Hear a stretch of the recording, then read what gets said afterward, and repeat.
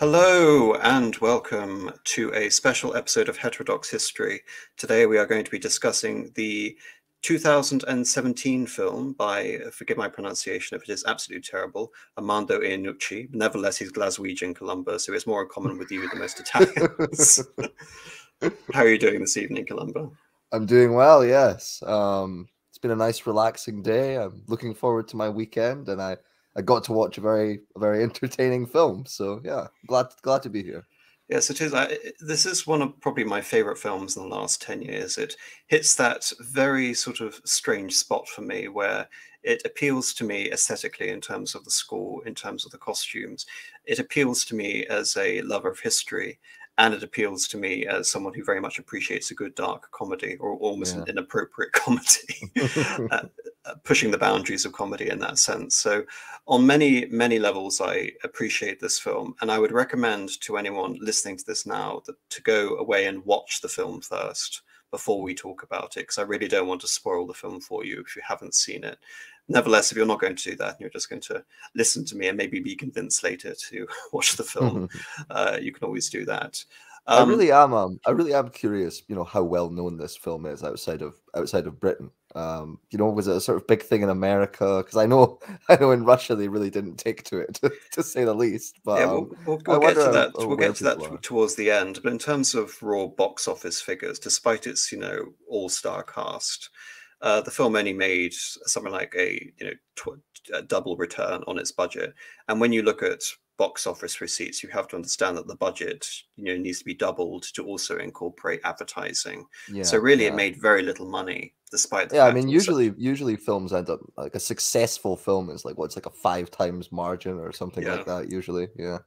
And I can only attribute that to the fact that this film is perhaps filling a very particular niche, one that'll be, appeal to people like me, but not mass audiences, certainly.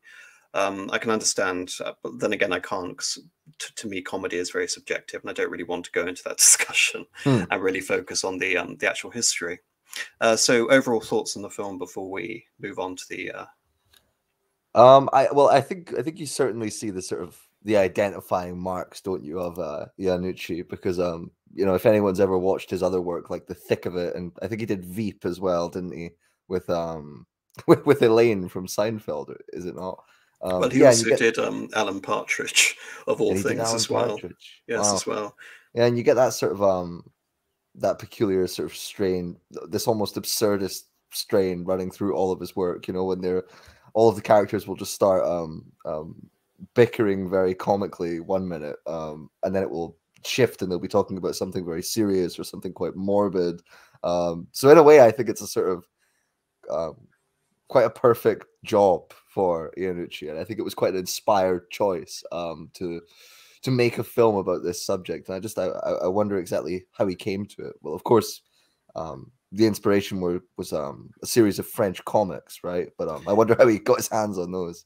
Yes, in terms of the background, there's a bit of history regarding some of the influences. So, um, the I believe it's the First Ring by Solzhenitsyn is one of the influences behind some of the jockeying and the conspiracies going Mm, around in Stalin towards the end. There was a radio play based off a famous book called Testimony, which we're going to talk about a lot, by Solomon Volkov. It's quite it's often attributed. Well, Volkov claimed that the book was the relayed memoir of Dmitry Shostakovich, the famous Soviet era composer. Nevertheless, that provenance has always been called into question regarding a lot of aspects of the book, which we'll get into. But then, needless to mm, say, that the book is of questionable provenance. The book was later adapted into a radio play for the BBC in the 1980s, the Stalin Sonata. I also believe that there was some form of film involving Ben Kingsley at some point. I haven't seen it, mm, which was based on this as well. So there are sort of lingering cultural elements based on particular aspects of this story which have been around, and they were synthesized into this series of French comics graphic novel from 2010 to 2012 called Death of Stalin. And many aspects of the first half of that graphic novel play out almost exactly, even down to Yudina accepting a bribe rather than being given a gift by Stalin, we'll get Yeah. into later. So that's, By the way, I'm curious about the Solzhenitsyn book. Is ring one way it's translated? Because I always heard it as circle. It was first circle. yes, the first circle, as in reference to Dante. So yes, that's probably me Oh finding wow, it. that didn't cross my mind. That's interesting. So yeah, so that's sort of the basic background to this film and the production value. Well, the production of the film. As to why Iannucci decided that this would be, a fantastic basis for a dark comedy film, I can't really say. But nevertheless, the prototype for it was already out there, and it simply needed to be adapted for the big screen. But I understand that people coming to this, or even watching the film, may have not really know anything about Soviet history or the history of Joseph Stalin. So to sum this up as briefly as I can, in 1917 you have the Russian Revolution. The October Revolution really happened in November, where the Communist Party, the Bolshevik Party, led by Vladimir Lenin, gets rid of the provisional government which had formed in the aftermath of the collapse of the Tsarist regime in Russia. Over the next 5 years, they spend time consolidating the world's first communist government, and Stalin begins to accrue power as one of Vladimir Lenin's lackeys as General Secretary of the Communist Party, which was a rather innocuous Yeah. position, which he was able to use to monopolize the bureaucratic superstructure of the Yeah, I was Soviet gonna say, state. he's dealing with a lot of papers and a lot of information is passing through his hands. So yeah, it was certainly a position an enterprising man like Joseph could make use of.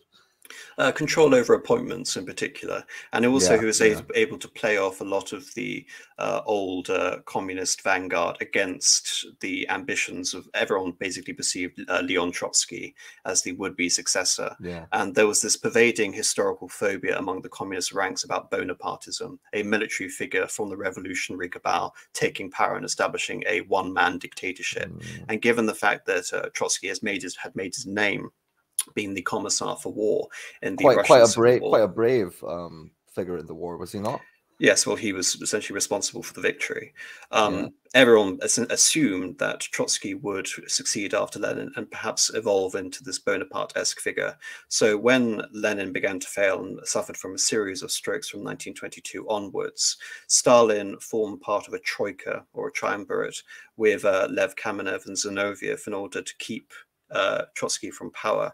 And he also pursued this idea of, again, to summarize very briefly, socialism in one country. We're going to abandon the idea that communism needs to spout out everywhere all at once and it's going to be a worldwide workers' revolution. Rather, we're going to build socialism in one country and then use that as a power base in order to expand the revolution. To many, vanguard revolutionaries, they believed this idea was tantamount to well, heresy. yeah. I mean, it's international communism, right? Yes, Yeah, especially if you believe that socialism, Marxism is a scientific concept. And this was accepted by many of the more moderate members of the Bolshevik Party simply because the Soviet Union, which was formed in the early 1920s, had been a state of constant war, and of course the Russian Empire before it in World War One. So this was simply a breathing space to allow the new regime to consolidate rather than expend all resources and manpower to bring about the revolution now. So Stalin was able, again, presenting himself more as a moderate figure, to slowly ostracize Trotsky. And by the end of the 1920s, Trotsky had been expelled from the party and from the country. And thereafter, now that Trotsky was removed, Stalin began pinching a lot of his policies, including yeah, collectivization of farmland, where farmland was essentially placed under the control of workers' collectives, but really under the control of the state, eliminating much of the private peasant economy which had existed before. And anyone who opposed this was accused of being a kulak, yeah. essentially a individual farmer or wealthy sort of petty bourgeoisie counter revolutionary element, whatever you can Yeah. call it. And this, of course, led to a series of famines in the 1920s, most notably the Holodomor in Ukraine and the Donbass Yeah. region. And this is a time also where we see Stalin beginning his 5-year plans to rapidly industrialize the Soviet economy from a basically agrarian base, albeit there had been a significant industrial sector left there, in particular by Tsar Alexander III, and turn the Soviet Union into one of the world's sort of greatest economies in terms of the production of heavy industry, weapons of war. I mean, this is tanks. one of his sort of you know, one of the main things that anyone who ever defends his reputation, they'll say, oh, well, without Stalin, Hitler would have won the war because of his industrial efforts and his 5-year plans or what have you. I mean, he was successful in that regard, I suppose, but it never ceases to amaze me how supportive so many people are of this man. It's well, again, they oppose him, but not necessarily opposition based on human calamities, but based on doctrinal deviations. It's even worse. Yeah. So continuing in this vein, we're talking about the massive wholesale uprooting of Russian society, not just Russian society, but all of the members, constituent Soviet Socialist Republics of the Union of Soviet Socialist Republics.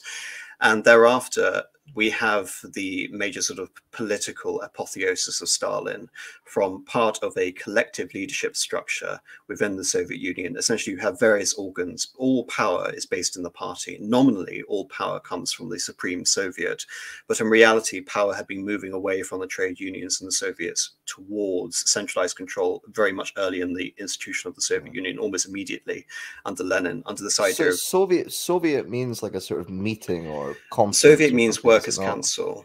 Yeah, council. Yeah. Yes. So the whole idea of a Soviet Union very quickly became a oxymoron because the Soviets were quickly disempowered and authority was vested in not just the party collectively, but the central party apparatus, Sovnarkom, the conglomeration of all of the people's commissariats, essentially the ministries and the cabinet of the Soviet Union. And then, of course, the Politburo, which made up the most senior officials of the Communist Party. And nominally, this body was accountable to the Central Committee, which was accountable to the Supreme Soviet, and all decisions were made as part of a series of congresses, collective decisions made by the party as a whole, when in reality, these congresses barely ever met, especially towards the late reign of Stalin. And decisions were made by these top officials under the proviso, of course, that you have democracy, quote unquote, within these meetings. You can have high-ranking officials airing their discontent around a particular policy, but once a policy has been settled, that is now law, that is now truth, and all other underlings have to agree with said policy at the cost of increasingly sort of greater penalties as the paranoia in the Soviet Union increased throughout the 1930s. Yes. I have nothing to add to this. And this is the setup for the Great Purge. And I want to reference this because what the film Death of Stalin really leans into is the possibility that the Soviet Union was about to undergo another Great Purge, and it, of course, is taking part in the Doctor's plot. And there is, of course, a similar plot, but on a much grander scale, the First Great Purge, which kicks off after the murder of the Leningrad, St. Petersburg. It was changed its name to Leningrad after the revolution. Party leader Kirov was assassinated in 1934. There are some people even today that claim that Kirov was assassinated by a random gunman, and this had nothing to do with Stalin. But I'll put my neck out there and say that Kirov was assassinated by an operative working for Yagoda, the head of NKVD, under explicit orders by Stalin. Because during the previous party conference, Kirov was the most popular communist official next to Stalin. And so Stalin was eliminating a potential successor who could have eliminated him in the early 1930s. And with Kirov dead, all of a sudden you have other possible links to treason against the Soviet Union, various enemies of the people who are being discovered, and the paranoia ratchets up. Also, you have this idea not only of capitalist insurgents within the Soviet Union, but you have this idea of a Trotskyist plot. Trotsky is abroad, fomenting factionalism, fomenting unrest in the Soviet Union, which will destroy the Soviet Union and allow the capitalists to feed on its corpse. What year was Trotsky ice picked? 1940. Or 1941, sorry, just for yes, it's a little bit after this period. So we're talking 6 years before. So the so the sort of assassination yeah, of the fear on Stalin's part is still there, the anxiety or yes, whatever. but the height of the purges really take place between 1936 and 1937, in which anywhere between 500,000 and 1 million Communist Party officials are executed. Virtually all of the old party comrades, which had been Yeah. part of All the officers in the army. Yeah. the officers in the army. Well, again, when we're talking about political opponents eliminated in the purge, we're talking about people like Lev Kamenev and Zinoviev, people who had supported Stalin in the beginning, who were again accused of being part of the Trotskyist left. Then you have the so-called right within the party, Bukharin, who was also eliminated. He was a supporter of more sort of free market reforms, the new economic policy, which was briefly introduced by Lenin before Stalin again returned to this Trotskyist element of war communism. So he's eliminating factions on both the left and the right in order to present himself as the ultimate centrist within the Soviet political system. But moreover, as the purges become very extreme, and you mentioned the purging the army, the most infamous purging was that of Tukhachevsky, who was accused of being a German spy. And if anything, German intelligence took this as a great win, because Tukhachevsky was the closest thing the Soviet Union at the time had to a Heinz Guderian, who could have modernized and created a effective panzer corps within the Red Army. Of course, Tukhachevsky was eliminated, cutting off the head of the Soviet Red Army. And as a result, the Red Army performed very poorly, with a couple of exceptions, up until about 1942. So all of these aspects were very detrimental overall to the Soviet Union, but they were very positive to Stalin. And in order to personally escape responsibility for inaugurating the purges, Stalin did something very clever. First of all, the NKVD chief who was responsible for the death of Kirov Yagoda was killed and replaced by Yezhov. And then Yezhov was blamed for excessive overreach in the extent of the purges and exploiting the purges for own personal gain. Oh, so because then it Yezhov, looks like he sort of did it to get the position. yes. God, And Stalin was such a bastard. And so Yezhov was eliminated, and he was replaced by Lavrenti Beria, the principal antagonist of this film, as head of the NKVD in 1938. Then, of course, you have the war in Finland, and the war goes disastrously. And among many other things, it convinces Hitler that the Soviet army has been decapitated, is useless, and to take a quote from him, all we need to do is kick in the door and the whole rotten structure will collapse in. Yeah. The Germans invade the Soviet Union on the 21st of June or the 22nd of June. Sorry, I need to have these notes in front of me. 1941. Stalin goes into hibernation for about a week, believing he's about to be overthrown. There's these stories that he's sort of in a state of shock and all of this, right? Yes, and he comes out of this when Molotov comes sort of desperately to him, claiming he needs to take up the mantle of leadership, when Stalin, in all likelihood, possibly believed he was going to be deposed. He comes out and he declares the beginning of a great patriotic war. As the war commences, Stalin is forced to rescind, to give up quite a lot of political power to his generals, because whenever he got involved in military affairs, it tended to go very badly, resulting in the massive loss of men in every front, and often squandering possible Soviet chances to push the Germans out much earlier. I think when what would be do you have a sort of, because again, it's not my sort of expertise, do you have an example of one of these sort of disastrous decisions that Stalin made? Because I know there were certainly some on our side as well. But well, he was responsible for Directive 227, Not One Step Back, which involved basically human meat shields running across the battlefield, and if they were to retreat, they were to be gunned down by their own side. So things like that, which ostensibly were there to create a hard discipline, but in reality, crushes morale, and causes desertion, expend manpower. And also, he was losing. I mean, from 1941, it really looked as if the Soviet Union could possibly collapse. By October, the Germans had reached near Moscow. And it's then, right in the winter of 1941, that Stalin actually for once believes his own intelligence chiefs, because Soviet intelligence was rather remarkable. They had accurately predicted the date of the German invasion, but Stalin refused to believe it, because he believed that his spies had been compromised by Winston Churchill, who was trying to find any pretext to bring the Soviet Union on the war on the side of the Allies. And so he again disbelieved his own intelligence officials warning him of the invasion, because under his own logic, he was a ardent student of history, and he was reading the history of World War One, and he was reading the history of the Napoleonic Wars, the first great patriotic war in 1812, and he believed that Hitler could never attack the Soviet Union without provocation. So he would give no provocation under any circumstances, and this included the day when the Soviet Union was actually invaded. So the Soviet leadership couldn't believe that Hitler would invade without any provocation, with essentially having a de facto alliance with Nazi Germany and having an incredibly beneficial economic relationship. When Well, Molotov, of course, I mean they just carved up Poland, you know, Molotov, Ribbentrop, all exactly, of that. the Nazi-Soviet pact had divided up Eastern Europe between Soviet and German spheres of influence. Germany had taken over Western Poland, and the Soviet Union had taken over the Baltic states. They had taken over Eastern Poland, which was incorporated into Belarus and Ukraine. And It's funny, isn't it? Because I mean, you know, it's something I've read about. What 200 pages of Stalin's War, you know, by is it McMeekin, and he points out that essentially, you know, it's quite savvy, I suppose, from Stalin. But when this was happening, it's really the Germans who are doing most of the heavy lifting. Well, it's a brilliant strategy by Stalin, but he fantastic. underestimated Hitler.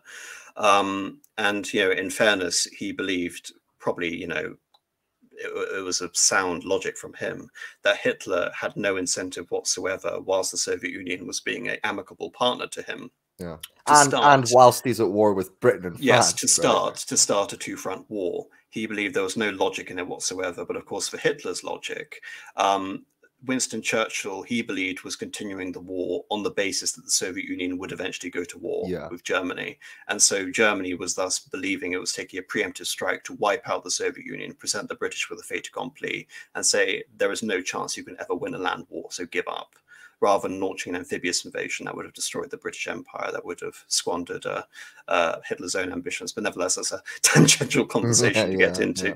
So, Hitler's views on the British Empire, controversial issue. Yeah, so going back to Stalin, he very quickly resumes power. But as I mentioned, he has to surrender his actual military control to the various officials, such as Ivan Konev and Georgy Zhukov, who he takes away from the Manchurian front against the Japanese, finally believing that the Japanese were not going to invade the Soviet Union alongside the Germans, and therefore was able to deploy elite troops from the east in order to combat the wary German offensive towards Moscow, and is able to inflict the first serious defeat on the Germans in 1941. Stalin therefore uses that as an impetus to begin a series of counterattacks that failed disastrously, and he is forced to rescind power again to cede it to Zhukov, who organizes Operation Uranus, the great encirclement of the German armies at Stalingrad, which cuts off the last serious attempt, you can argue, that the Germans could have had to knock the Soviet Union out of the war. And for the Japanese, you know, because they never made any sort of offensives into Russia, is this because they were just too busy fighting, I don't know, the Brits and the Chinese, or? I don't want to make this too much of a tangential discussion, but the Japanese were not a unified political bloc. There were two army plans. One was advocated by the army, one was advocated by the navy. The navy plan, which won out, believed that Japan had to acquire a resource zone to fuel its war with China. The co-prosperity sphere. The Asian co-prosperity sphere, exactly, which would involve the incorporation of the Philippines, Singapore, Hong Kong, Indonesia, what have you, which had all the resources that Japanese needed. And therefore, and they also believed that, unlike the Germans, they had the opposite experience. The Germans were basing their invasion of the failed Russian invasion of Finland in 1939-1940. The Japanese were basing their estimation over the failure of the Japanese to probe successfully into the Soviet Union in the Boer hard War, fighting they've dealt with the Khark and Gol campaign and Georgy Zhukov. So they'd had the opposite experience. They believed the Soviet army was more powerful than the Germans believed, and they were not going to get involved and place the Kwangtung army, which was in Manchuria, at risk. But anyway, moving on, back to Stalin. So after the defeat of the German forces at Stalingrad from 1943 until 1944, Stalin and the Soviet army under the control of Konev, Zhukov, and Rokossovsky are able to successfully push the Germans out progressively out of all the land they had gained since 1941. And by 1944 to 1945, they were taking over vast sections of Eastern Europe, Hungary, Romania, Bulgaria, coinciding with the forces of Tito. They liberate Yugoslavia, Czechoslovakia, Poland, East Germany, parts of Austria as well. And they briefly organized a second peace treaty with Finland, but had also been fighting. So Stalin, despite the situation which he first encountered with the beginning of the war, is now the leader of the second most powerful nation in the world behind the United States, albeit in a considerably more impoverished state. And it's here where I want to reference back to the film, because chronologically we arrive at the scene involving the infamous concert. Now, when I first listened to this film, because it's the opening scene, and you have Radio Moscow recording recording an iteration of the Adagio to the 23rd Piano Concerto by Mozart. And just in terms of details and how many details stack up like this film, and why I really want to encourage people to look at this film when they're making historical films, is I instantly knew, even without actually knowing about this particular incident, because I hadn't read Testimony, that this was Stalin's favorite piece of music, and of course leading to the the comedic circumstance that ensues.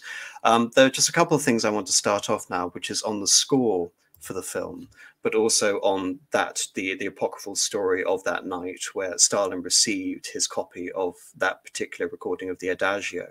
One is referencing to the score. Christopher Willis composed the score, and there isn't that much originality in it. It's rather derivative, but that was the point, and Willis explains this. So he's got an article online if you want to read it. But listening to the score, there were lots of musical quotations from Shostakovich's 10th Symphony, and I didn't actually know this before doing the research, but Shostakovich wrote his 10th Symphony after the death of Stalin in 1953. So the piece of music was contemporaneous.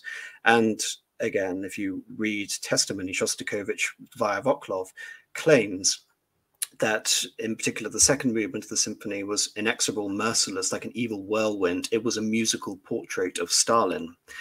I couldn't write an apotheosis of Stalin that he wanted for his Ninth Symphony. Stalin, after the war, wanted Shostakovich to compose a grand epic involving the Soviet victory over the Germans in the Great Patriotic War, but Shostakovich didn't do this. He wrote the 10th Symphony as essentially a musical portrait of Stalin, and that is the music which is woven throughout this, albeit Willis has his own musical monogram, and very much akin to Shostakovich. Shostakovich, from around the 8th to the 10th Symphony, weaves a constant theme, an ostinato throughout all of his works, which is D-S-C-H, D-S-C-H, and very similar, you hear a invented theme from Willis, which comes in when you have the introduction to Moscow, and it's repeated and readapted over and over and over again, like a Shostakovich seems to. Just listening to things like that and having just a rudimentary understanding of music, and I do apologize to people who had much greater understanding of music. I really wish my understanding of music was greater so I could really appreciate this.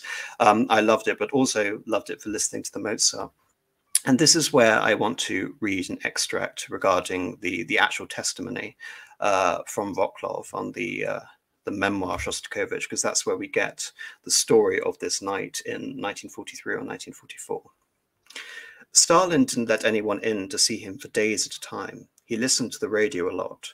Once Stalin called the radio committee where the administration was and asked if they had a record of Mozart's Piano Concerto No. 23, which he had heard on the radio the day before.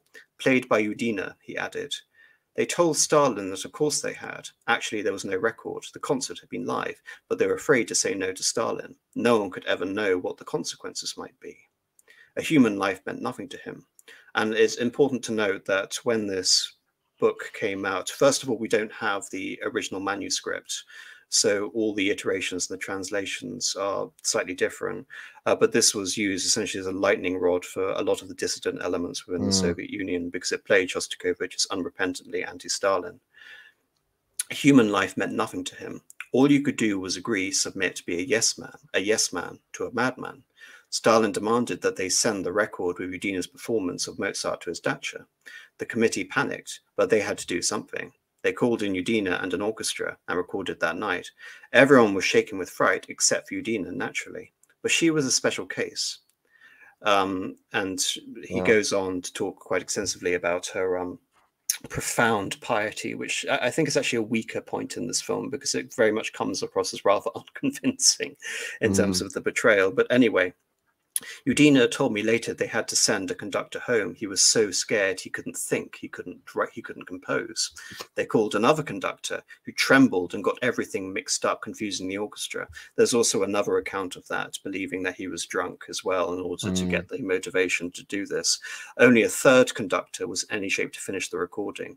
I think this is a unique event in the history of recording. I mean, changing 3 conductors in one night. Anyway, the record was ready by the morning. They made one single copy and sent it to Stalin. Now there was a record of the record, a record in Yessing. Soon after, Udina received an envelope with 20,000 rubles. She was told it came on the express orders of Stalin. Then she wrote him a letter. I know about this letter from her, and I know the story seems improbable. Udina had many quirks, but I can say that she never lied. I'm certain that her story is true. Udina wrote something like this in her letter. Thank you, Yosef Vizaranovich, for your aid. I will pray for your day and night and ask the Lord to forgive you for your great sins before the people and the country. The Lord is merciful and he'll forgive you. I gave the money to the church that I attend. And Udina sent this suicidal letter to Stalin. He read it and didn't say a word. They expected at least a twitch of an eyebrow. Naturally, the order to arrest Udina was prepared, and the slightest grimace would have been enough to wipe away the last traces of her. But Stalin was silent and set the letter aside in silence. The anticipated movement of the eyebrows didn't come. Nothing happened to Udina.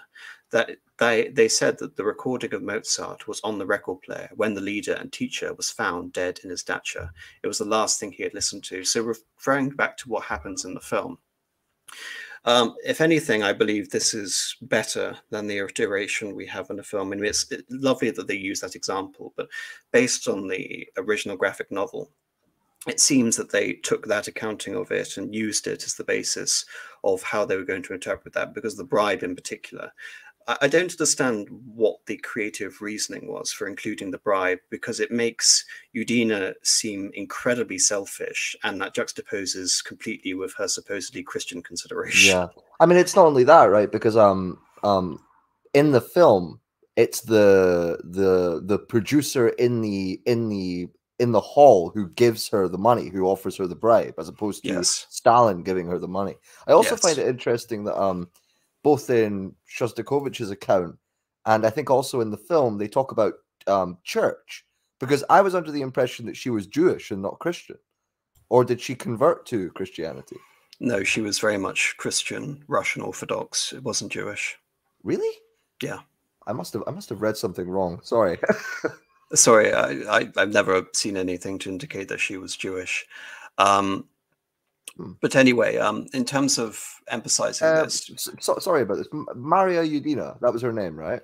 yeah, Ah, born to a Jewish family in Naval. Um, oh yeah, there we go. She converted to Orthodoxy in 1919. Okay, yeah. that's right. No, sorry about that. I will be mentioning a lot of names, and unfortunately, Columba, I can't remember their explicit backstory. So the only thing No, I that's know okay. That's okay. was that she was definitely a Christian at the time of She this was a brave recording. woman, whatever religion she was. Yes. But no, many elements. I think this is again. I don't understand the reasoning behind this, because I mean, when Stalin receives the message, of course, and it's the last thing he reads before he dies that night, and it's later used by Beria as some sort of political ploy against Khrushchev, albeit it's never really utilized. It goes a little bit further and calls him a tyrant, and essentially here what we're talking about is the Christian conception of forgiveness, which doesn't really come across in the letter, which is portrayed in the film, which is far more damning than the actual letter that was written to him. But I think, to my mind, almost if you started off the film like that and then you had a time gap, then everyone was reconvened, and then you still hear that music, as Shostakovich claims, being the last thing he ever heard. I still think that's quite powerful. And I also think it's just interesting to juxtapose the idea that Stalin wasn't, I mean, if anything, you could argue that being entirely consistent, again, killing anyone who would joke or say anything, or be the first one to stop clapping at a party conference. This, if anything, makes it more interesting. It makes it more complicated. The fact that, again, like a true emperor, like a true autocrat, is able to declare clemency to anyone and anything for any reason. And in this case, he wouldn't kill Udina because he loved her as a musician. Yeah. I So mean, he was prepared. it's even said that he was moved to tears on listening to the recording, right? Exactly. So it's, again, sovereign is he who makes the exception. So again, it's an interesting aspect of Stalin's character, which I think they oversimplified. Nevertheless, the idea that he was listening to this piece of music and that was potentially the last thing that he was listening to before he died is possible. And again, the notion of him laughing when he read the note of Udina, I mean, it wouldn't surprise me. I mean, he must find it, cute and quaint. And of course, he had a background as a seminarian in Tbilisi back in Georgia. So he would have known all about this and had a extensive knowledge of basic Christian charity. And I think in order to, again, I'm not trying to sort of delve too much in terms of Stalin's psychology, but I think in order to rise that far and have that background, you need to have an element of dark humor about you, not just paranoia and evil. So it's possible that he may have laughed, but nevertheless, it's he liked a dark joke, didn't he? Oh, he liked a dark joke, and again, he liked a John Wayne film, and all of that was accurately portrayed in the film. So again, it's interesting, but I do wonder why they chose to make Udina out to be a horrible person in terms of demanding a bribe for all of these people's lives, ostensibly. And it wasn't that she was already playing and that she was refusing to play. Rather, she had gone to bed and then she was woken up like the composer that we see in the film. Yeah. And on that scene, because that scene is coinciding with the lists of Beria being put out in the streets of Moscow and the NKVD guards going around and rounding up all of these random people and all their family members. There's the son turning in his father, etc. I wanted to use this as an interesting segue to talk about the omnipresence of this thing which Iannucci really wanted to get across, which is that no one in the Soviet Union was safe. Everyone had a sword of Damocles hanging over them. And this is why I can't remember if I've ever said it on this channel, but I will say it again. Stalin was able to craft one of the world's most perfect autocracies in the sense because no one was in a privileged position that he couldn't touch them. Everyone was expendable to Stalin. And not only everyone, but the scale of expendability to Stalin is also something awesome to behold. So he has this power, and I want to use this as a way to sort of explain how this links into the story and how music actually has an important political consideration. So we talked about the political implications of Shostakovich, and we talked about the why would a musician fear being rounded up in the dead of night and taken away? Well, I'm sure, Columba, you've heard of Lysenko. Yes, he was one of the dissidents, wasn't he? No, Lysenko was a Soviet quote unquote agronomist who was an anti-genetics agronomist who believed that agriculture in the Soviet Union could be made to conform with ideological principles. Oh yes, I know this, but sorry, I was thinking of Limonov.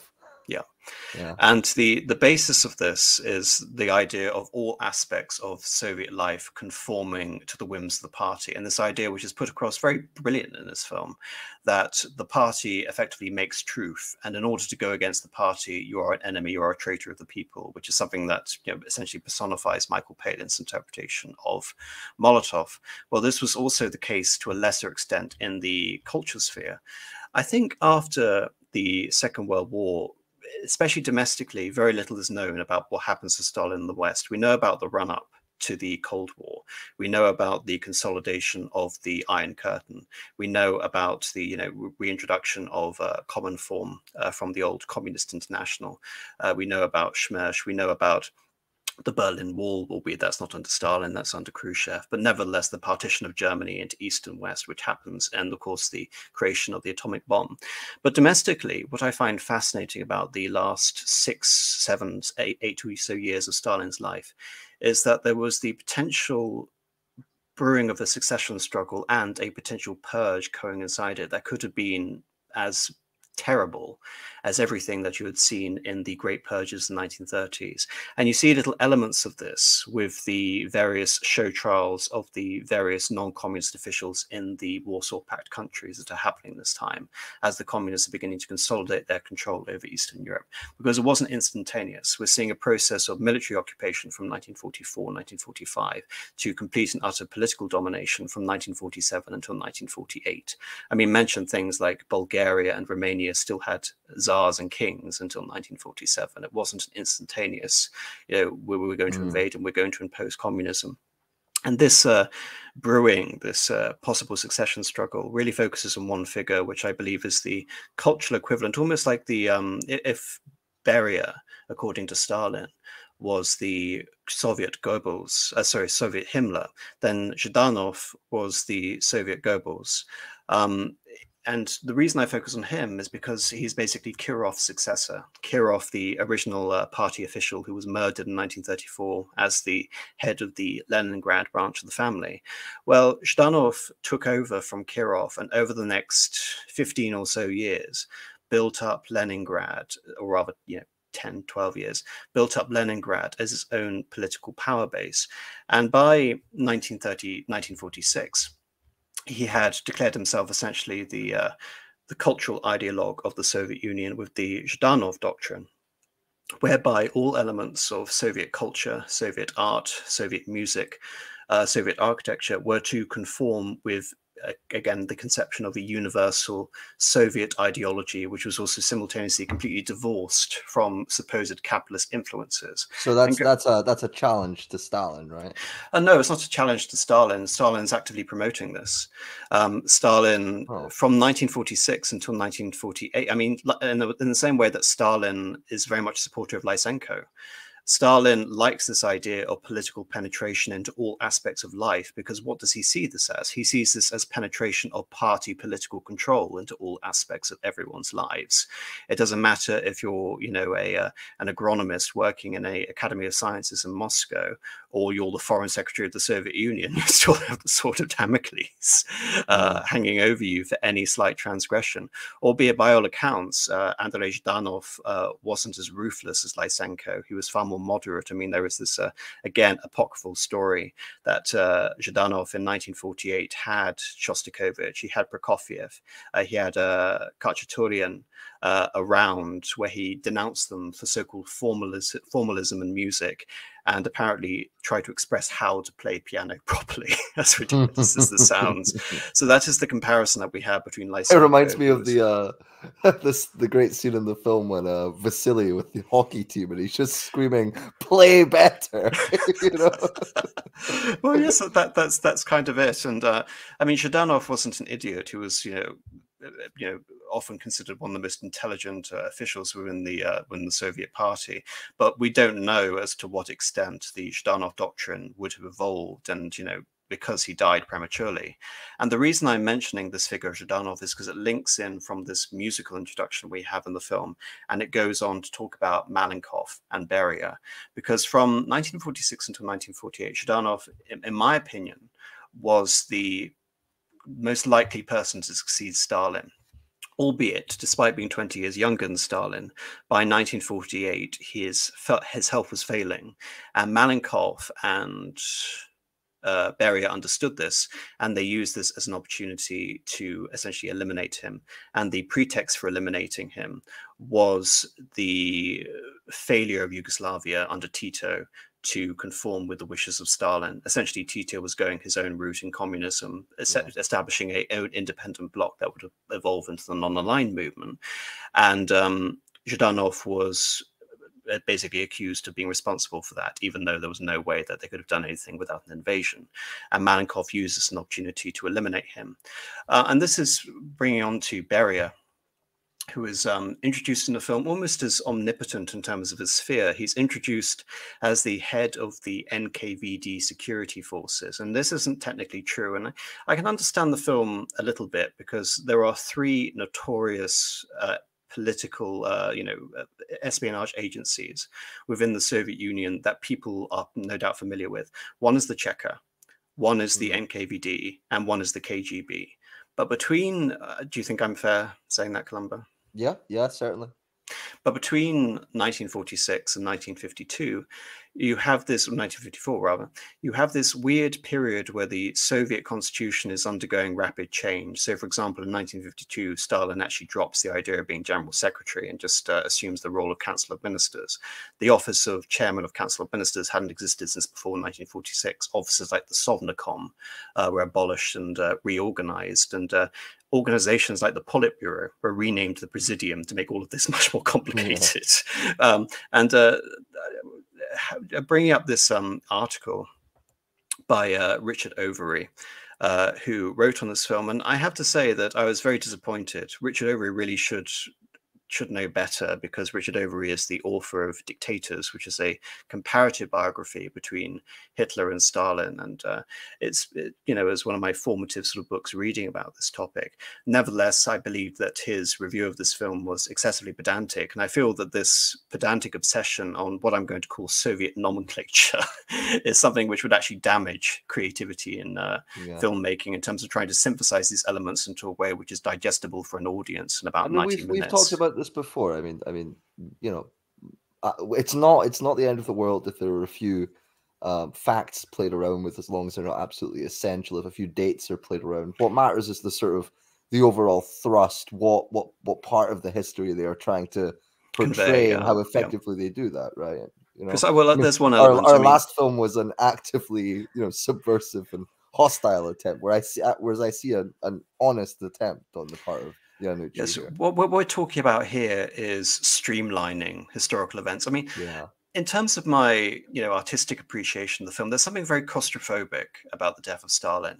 Despite the fact it's based on a graphic novel, because there are no set-piece battles or there are no sort of epic scenes, it almost feels like this is a play. It's very much it's very much character-centered, and it's very much based on these small interactions, intense interactions between the individual characters.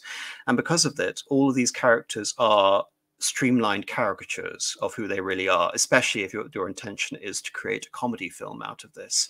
And one thing which I think particularly irked me in reading Richard Overy's historical review of this was his quibble over the fact that Georgy Zhukov, who I have an image here, was called a field marshal in the film and not a marshal.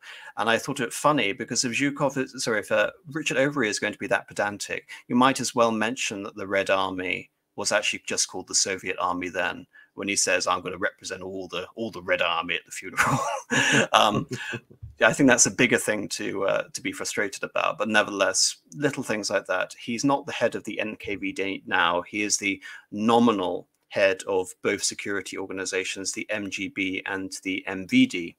And the reason I mention this, and this is where I think it actually becomes historically pertinent as to the character of Beria, because Beria is presented in the film as virtually omnipotent within his sphere, within the sphere of espionage and state policing, whereas that really isn't the case. And I think, because we see so little of Stalin in the film, I think this is almost to the detriment of Stalin's intelligence, in terms of why would Stalin give this man who clearly wants to replace him and wouldn't be, shed a tear about killing him, why would he give him so much power? Of course, Stalin, being an evil genius that he wasn't going to allow Beria to just, let him roll over and replace him.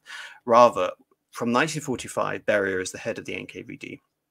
He's forced to give up that position, and he gives it, if my memory is correct, because there are so many names that I have to remember, Sergei Kruglov, who takes over the NKVD, and then the organization, as I mentioned, is separated into two branches, one for security and one for just daily policing, as the Interior Ministry. Eventually... But I mean, that in and of itself is important, right? That these institutions, whatever you want to call them, these bodies are being broken up, because that means that the more you do that, the less a man can build his power base upon them, I suppose. Yes, I mean, one of the reasons Albert Speer was so influential in terms of our understanding of the National Socialist Constitution in Germany was because he was able to break down how you had so many officials with overlapping responsibilities. And the effect of having officials with no prescribed authority over a particular area, but with ambiguity in their ministerial makeup, means that you have all of these officials in constant competition with one another to outcompete over the same area. And all this means means essentially is that they are competing with each other and they are not unifying against the leader, either it be Adolf Hitler or whether it be Joseph Stalin. And Stalin is using the same policy here because eventually these ministerial positions are filled by Abakumov, who is a prominent character in the first circle, and also by Kruglov, as I mentioned. And why do I mention this? Because this gets into the idea of Zhdanov. This is part of the ongoing Soviet struggle. These men were effectively supporters of Zhdanov. And when Zhdanov dies, what do Malenkov and Beria do? They purge all of these officials from the state slowly but surely. They can't immediately get rid of them, but they try and take the Leningrad party, which were allied to Zhdanov, and begin the process of eliminating various officials there. And Stalin is really rather terrified of this. And so correspondingly, we actually have a purge orchestrated against, not against Beria's own person, but against Beria's power base, which is the Mingrelian affair, which is very much orchestrated by Stalin to eliminate all the various Georgian officials, because of course Lavrenti Beria is like Stalin, he's from Georgia, who would have necessarily supported him in a potential power gambit against Stalin. So all of this is going on, but all of this is omitted from the film, partly again out of time constraints. You're getting this sort of complexity into the film is virtually impossible. But I think what I want to do here, rather than criticize the film, because I know I'm asking a lot here, I'm really trying almost to embellish the film. If you've watched the film, I think you can actually get a lot out of reading the history around it and finding more about the motivations for these figures. I mean, in terms of more pertinent criticisms that you can levy against the film, one is taking away almost all of the initiative of Georgy Malenkov. Yeah, he's just a total fool in the film, isn't he? Yeah, so we'll get more into Malenkov later, but Malenkov historically has more agency, and the alliance with Beria isn't that of a sock puppet being controlled by Beria, but rather there is a mutual interest. And I think there's Malenkov actually being clever enough to understand, rather than he's too stupid to understand what's going on, Malenkov actually understands that there are limitations to his own charisma and his own party power, so he has to rely on alliances rather than doing what Stalin did, which was establish total domineering power over all spheres of influence. And of course, this leads into the direct conflict, which forms essentially the back, the setting for this film, which is I wouldn't even say it the simmering down, because some historians have claimed that the Doctor's plot was virtually all over. No, I think it wasn't all over. I think it was brewing. I think it was gaining serious momentum by the time that we reach the whole sort of basis of this film. And what essentially was the Doctor's plot? Well, again, something that really doesn't come across in the film is that there isn't that much talk about it being an explicitly anti-Jewish plot. I might have missed something, but no, I don't think there's any mention of that in the film at all, actually. Well, the reason I bring this up and why I focused on a figure that doesn't appear at all in the film, Zhanov, is because Zhanov, Beria, Malenkov, they're all implicated in this. You have what's her name? I need to remember her name. The woman who appears and gives evidence and rounds up all the doctors. It's not like Polina or something. No, Polina is the wife. But anyway, I'll have to look this up quickly. Yeah, but Polina's Molotov's wife. Yeah. Right? Do you have anything to say so far, Columba, on anything I've said? I'm quite fascinated to about this involvement of Beria and co in the Doctor's plot, because as you say in the film, there's not really much hint of that. And when they talk about when Stalin's ill and they're talking about getting a doctor, they say, oh well, we got rid of the doctors, and there's sort of you don't get this idea of Beria sort of being in any way involved with these people.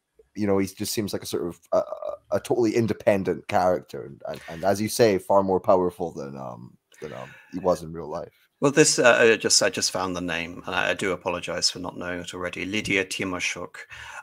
This is fascinating because this coincides with the last sort of great purge of the Soviet era under Stalin. Now, it should come as no surprise to anyone who is aware, familiar with this period, and it's actually going to form the basis of a conversation that I'm going to have with Otto Pohl next week, which is the forced migrations, or really the forced population resettlements of various ethnic groups within the Soviet Union: the Volga Germans, the Germans in Prussia, the Crimean Tatars in the Crimea. All of these groups that were accused of sorry, Columba, there's a bit of oh, sorry, I think there's a car alarm. yeah. All of these groups that were accused of collaboration with Nazi Germany when you had the invasion from 1941 until 1945.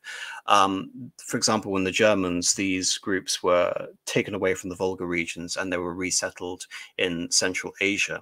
And of course, the similar thing to the Crimean Tatars. And it's still only now we see elements of the Crimean Tatars slowly beginning to return to what is now the Russian annexed Crimea post 2014. And it's possible because we talk about Zionism and we talk about the creation of a Jewish home state in 1948. But in the 1920s, because again, there was a considerable Jewish influence on the Soviet leadership, all the way in East Russia, very near Vladivostok, you actually have a autonomous Jewish oblast within the Soviet Yes, Union. I've heard about this, yeah. Which is a Jewish administered state. And the reason I bring this up is because we talk about Paulina, we talk about Zhanov, all of these. The reason I'm bringing up all of this is because all of this is interconnected and really forms the background for the film. You have the creation of the State of Israel in 1948. Throughout the war, Stalin had used and relied on an organization called the Union of Jewish Anti-Fascists, which was used to bring up collective support for the Soviet Union in their war effort against Nazi Germany. All of these various elements in the film, and from 1947, 1948, Stalin and the collective leadership begins deposing of various Jewish cultural figures and Jewish political leaders. And Zionism, for at least in my mind, is almost the last nail in the coffin, because Stalin was under the assumption that in terms of his support for Jews throughout the war and his support of Jews even after Trotsky, and there was again a lingering element of anti-Semitism in Stalin's thought because of the influence of Trotsky. But when you have the creation of the Jewish state in 1948, Stalin's assumption is that this is a form of Jewish betrayal, because the state of Israel doesn't go over to become part of the Eastern Bloc. And you have a mass exodus of Russian Jews who go over and facilitate the creation of the state of Israel, and they are not Soviet aligned. Because so now, there was a sort of a tension between West and East in Palestine, or in what would become Israel, and there was that sort of yes, the idea that they could sort of go either way, if you know what I mean. Yes, and Stalin believed, from his point of view, that they should align with the Soviet bloc. And so from 1948 to 1949, he interpreted his state of paranoia. He believed that this was a form of failure. And this relates back to Paulina, because Paulina, who was the wife of Molotov, Vyacheslav Molotov, the foreign secretary, received Golda Meir, who was then later become prime minister of Israel, but was then the first ambassador of Israel to the Soviet Union. And the idea, essentially, from Stalin's point of view, is that Paulina, who was a Jew, was communicating in Yiddish. They were conspiring with Golda Meir to instigate some sort of plot against the Soviet Union. Again, there's a huge amount of historical discrepancy over this as to whether this was an intentional ploy by Stalin or as to whether it was entirely fabricated. One sort of thing that leans on this idea that it was fabricated is because Stalin could not sort of name an obvious successor. There couldn't be one person who he promoted over all others, because then you almost certainly created a target on your back. I think even if you notice this in modern days, if you notice modern politicians like Theresa May or Angela Merkel trying to promote Amber Rudd or Kramp-Karrenbauer to be their supposed successor, not only do their own political demises quickly ensue, but the supposed successor is often quickly eliminated as well. Yeah. So this doesn't happen the way you want it. I mean, there have always been... Of course, I mean, there's no moral or religious or philosophical constraints as well. There's no air. It's just a mess. So with this, again, we see first of all the attack on the Union of Jewish Anti-Fascists. Then this goes on and takes on a medical air. Now, what is the pretext for this? We talked about the death of Zhanov. Zhanov died prematurely as ostensibly a result of heart failure. His doctor, Zhanov's doctor was accused by Timashuk of potentially, I believe, poisoning him or being responsible for his death. And when various, I think it was another Soviet official, also died as a result of care under a Jewish doctor, you begin to see this hysterical campaign within the echelons of the Soviet ministries to label Jews, Jewish doctors in particular, as wanting to murder, poison various Soviet officials, not directly aimed at Stalin, but from 1951 to 1952, there was one particular figure called Mikhail Rumin, who was also mentioned in the first circle by thank you, Solzhenitsyn. So many Russian names. Okay. This actually, interestingly, this is why I talk about Beria getting involved in this, Beria being responsible for this, in terms of the complete friction and no one having any idea what's going on. There are many reasons for Beria to lean on this plot. One is that it diverts attention away from the Stalin-induced plot against him, the Mingrelian affair, trying to eliminate various Georgian officials who are accused of Western collaboration, Western being compromised by various capitalist associates.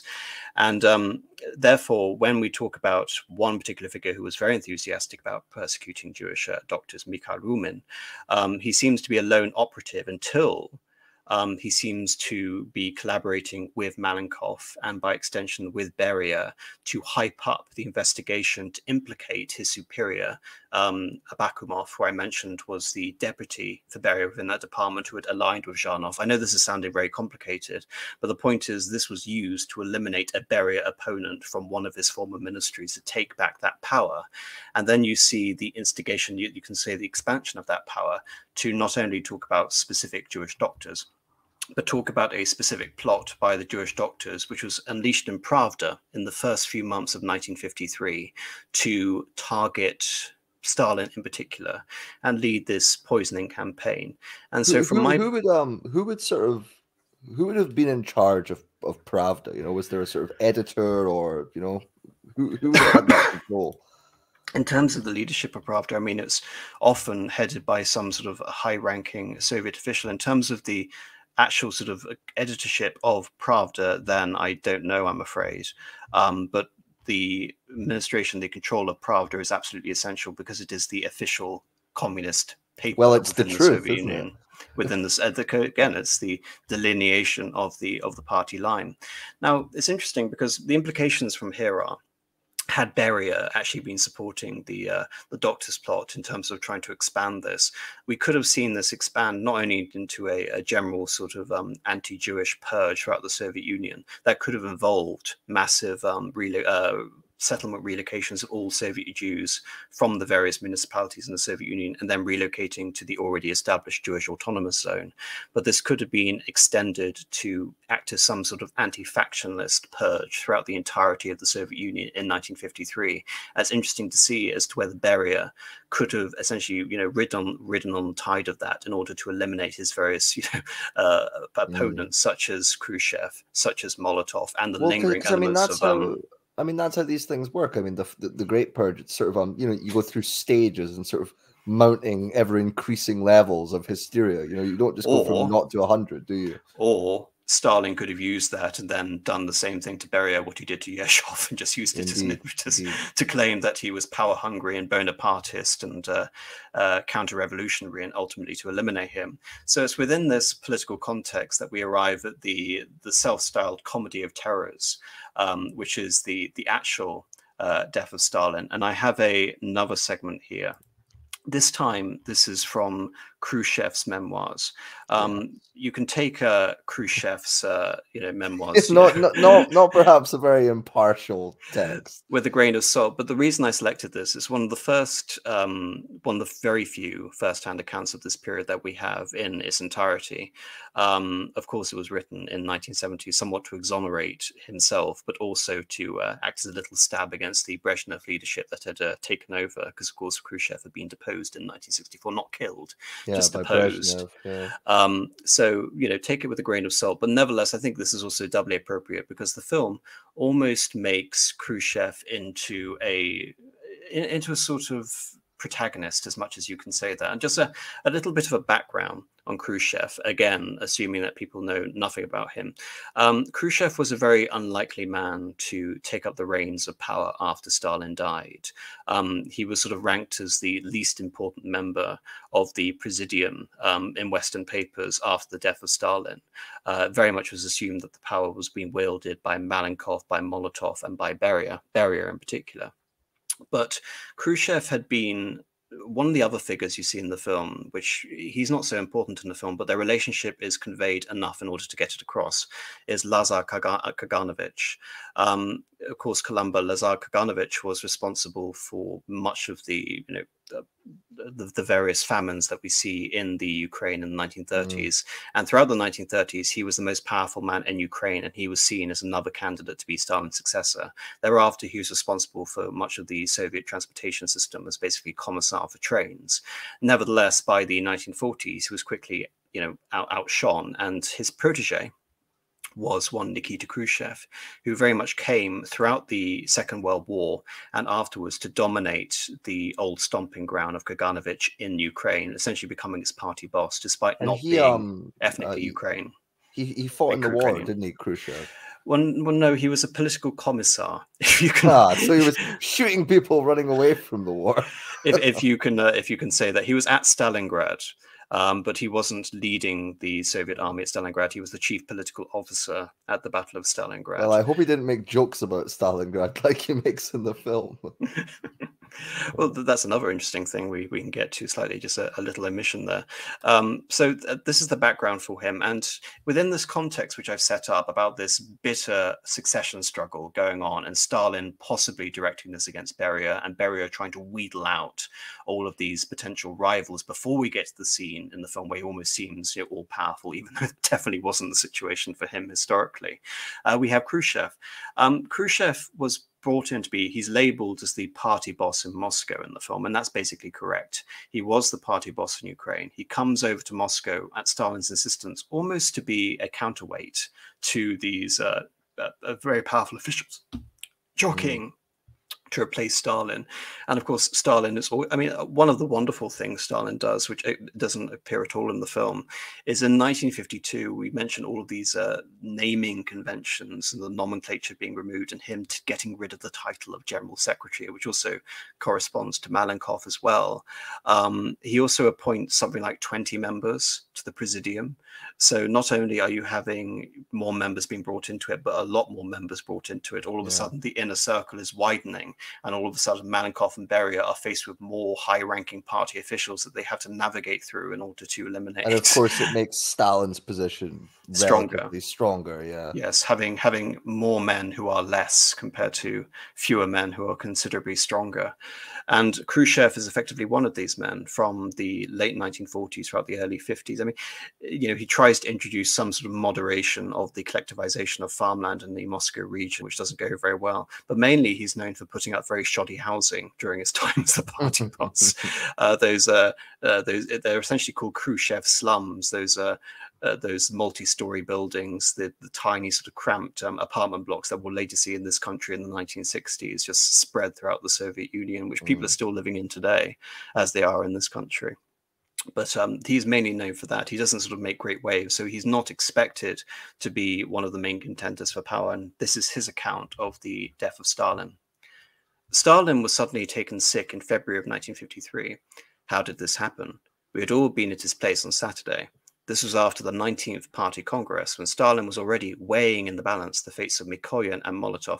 Mikoyan is the Minister of International Trade, as portrayed in the film, and he's also portrayed by Paul Whitehouse. So he doesn't really have any character in the film. He's basically a comic relief character, that and Bulganin.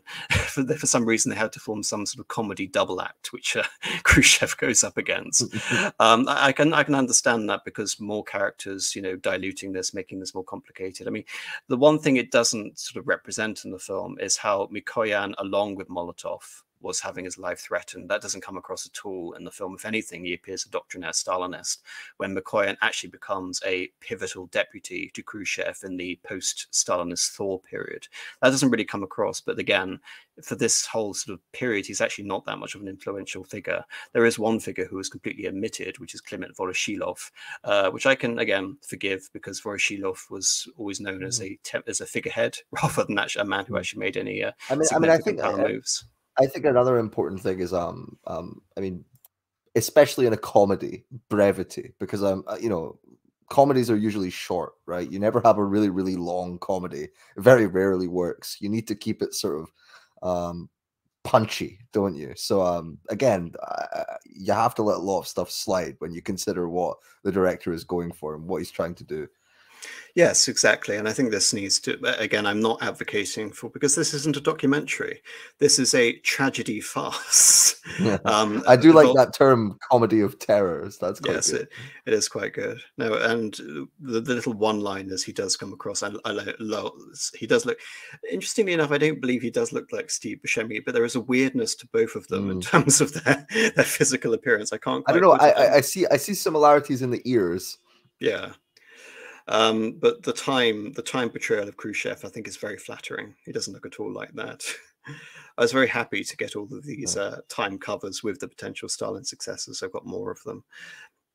Anyway, at the very first plenum after the Congress, he proposed, and again, this is the 19th Party Congress, he proposed that a presidium of the Central Committee be established instead of a Politburo to consist of 25 members, that he gave the names of many new people.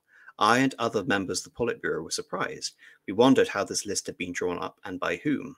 After all, Stalin didn't know these people, so who was it that helped him? Even today, I don't know exactly. I asked Malenkov, but he answered that he himself didn't know.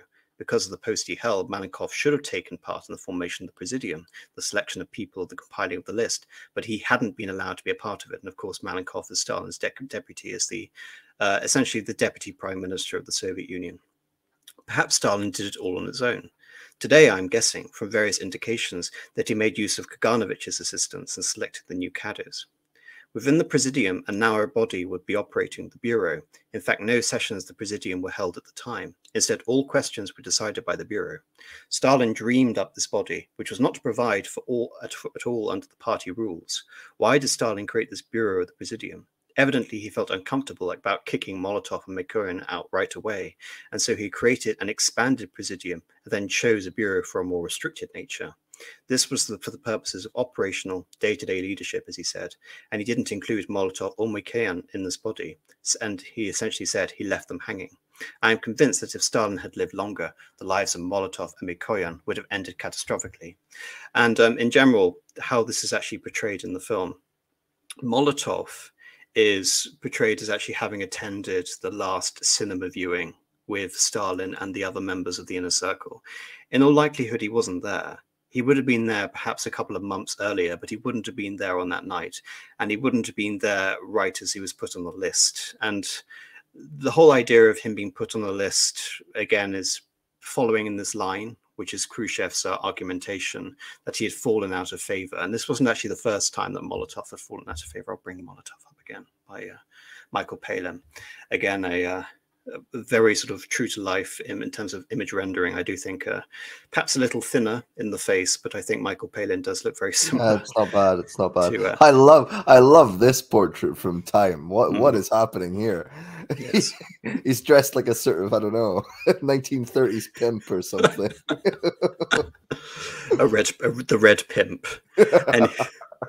Anyway, so he had, as we mentioned, been involved with Polina. Polina had been implicated with Golda Meir, and therefore as part of the grand sort of anti-Semitic conspiracy that was going on in the Soviet Union. And it's under those auspices that Polina was put away and arrested as part of this campaign against the Jews, but also against Molotov personally, because Stalin went through various iterations of liking Molotov and disliking Molotov. I personally believe that Stalin would have, again, potentially favored or seen Molotov as a potential successor. For many reasons, Molotov had many qualities. Molotov was seen as colorless. He was seen as the consummate bureaucrat, but he was very effective at being Stalin's deputy. Often when you, because of course he was the foreign minister of the Soviet Union during World War II and the early stages of the Cold War, when you hear accounts of Molotov, people often, dismayed by him. He's basically considered a stern school teacher, dressing down all the ambassadors around him and then carrying away desperate to get sort of Stalin's approval on the line. So you have this interesting dichotomy in terms of him being a very effective yes man. But one of the political implications of this is not that he's a yes man to Stalin so much as he's also been dominated by his wife, Paulina, at the same time, who is not just his wife, she is very much a consummate politician in her own right, and that's what Stalin fears, and one of the reasons why Stalin is prepared to oust Molotov. Nevertheless, Molotov had been removed from his position of foreign secretary in 1949, and in terms of trying to understand why the film presents him as foreign secretary, I think it's a bit jarring, perhaps again, to convey him as foreign secretary in 1949 and then have him immediately reassume the role of foreign secretary after Stalin's death. I think, again, it's in terms of conveying who he is effectively to the audience, whilst also giving the impression that his life is in the balance. I think the film does get that across without being incredibly pedantic and saying that he had already undergone a continued sort of downfall since 1948, 1949, and now his life was hanging by a thread. Yeah, I mean, this idea of him being sort of colorless, it is interesting because I was reading about these sort of accounts of when his wife was taken away, and it might have been Khrushchev, but a couple of them essentially asked, like, why don't you do something? Why are you letting her get arrested? And he just sort of, steely faced said, I have to go with the will of the party or something like that. It's just it's incredible. It's very unnerving to see just how inhuman people can become. Yes, in fairness, but again, in terms of heightened caricatures, there was an aspect that he, again, was like that, but not to that extent. He loved Paulina, and the first thing he was, again, quoted as saying when Stalin died and referenced what would happen to Paulina was, "I want Paulina back." It wasn't, "I'm glad she's dead," which is the impression that we get in the film. I mean, wasn't it like it was like Beria? They sort of offered him something as a birthday present, so the story goes. Yeah. But again, it's just, why do this? And I feel that the film tries to almost consolidate various themes about the Soviet Union and its political makeup. I mean, one of the reviews, which I read, if I can try and find it, which was, I thought, completely ridiculous, which is, just give me a second, Samuel Goff, writing in the Calvert Journal, essentially claimed that the film completely missed the point and that it didn't do anything to try and tackle the implications of the Soviet political system. Now, this is complete rubbish because Michael Palin almost... How can you even say that? I know. Michael Palin almost personifies this because his character is almost reduced to the caricature of the idea that the party is an organ of truth and therefore he, as its apparatchik, needs to believe in this idea, completely. There's like the sort of the Politburo scene, isn't there, where they're all having their meeting and he goes off on this spiel. Yes, but the spiel is actually important. Nothing in this film is effectively wasted because he talks about this concept of anti-factionalism. He talks about this idea of democratic centralism. He discusses how Stalin can be faithful to the party. These may sound ridiculous to us, but within the logic of the Soviet constitution, it actually makes sense. And you do get that hammered away. I mean, when they're deciding sort of, I think what to do with whether or not they should get a doctor or but they're deciding to off someone. I think it's Malenkov, and he says, look, we work better as a committee, and it's sort of, it's comedic, but again, they are trying to get at that sentiment that was there as well. So yes, but it's very artfully done. It's artfully done, but I think this, again, as with all of these things, but again, remember, this is a comedy film. This is you're caricaturing elements of the Soviet bureaucratic system, and you're trying to caricature the character as well. And as a result, inevitably, you're going to lose nuance. And that is the effect with Palin's character. So back to where we talk about Khrushchev and the night of the death. On Saturday, February the 28th, 1953, he called us, Stalin, to the Kremlin. He invited Malenkov, Beria, Bulganin, and me. We went, he said, let's watch a movie. We watched it. Then he said, as usual, let's go have something to eat near my dacha. We went and had supper. The meal dragged on for a long time. Stalin called this kind of meal dinner. It was very late at night.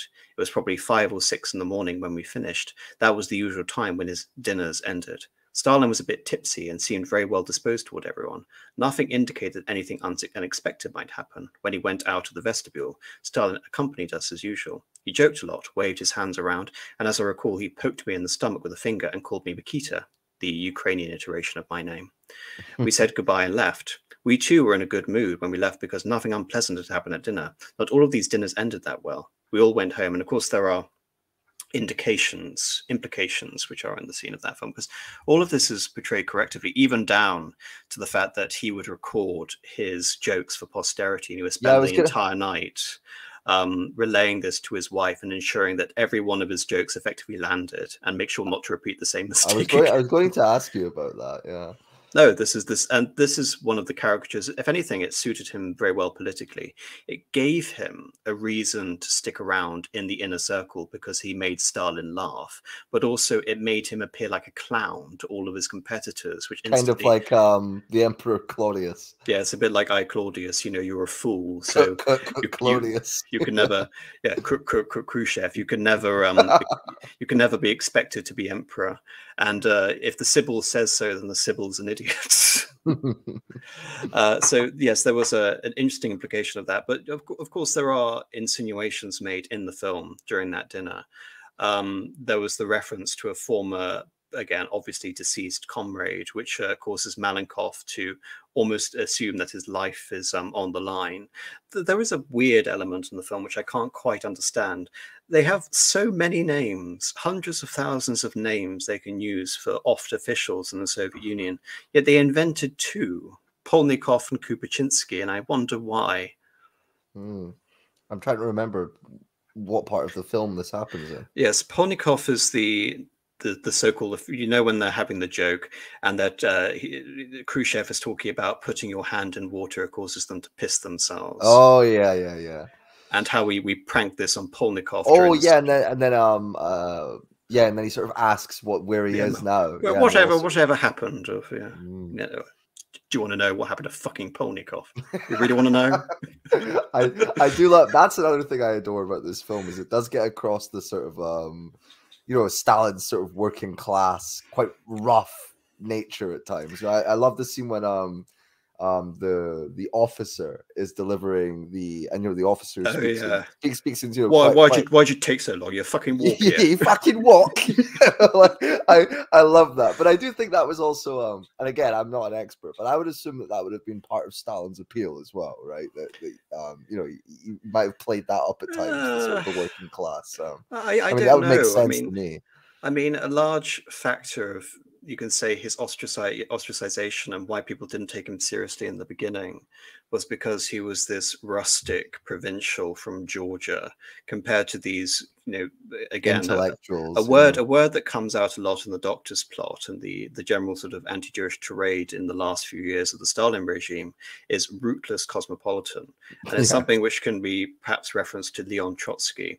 It's this idea of the sophisticated polyglot communist official as encapsulated in someone like Trotsky. Stalin, again, was completely the antithesis of that.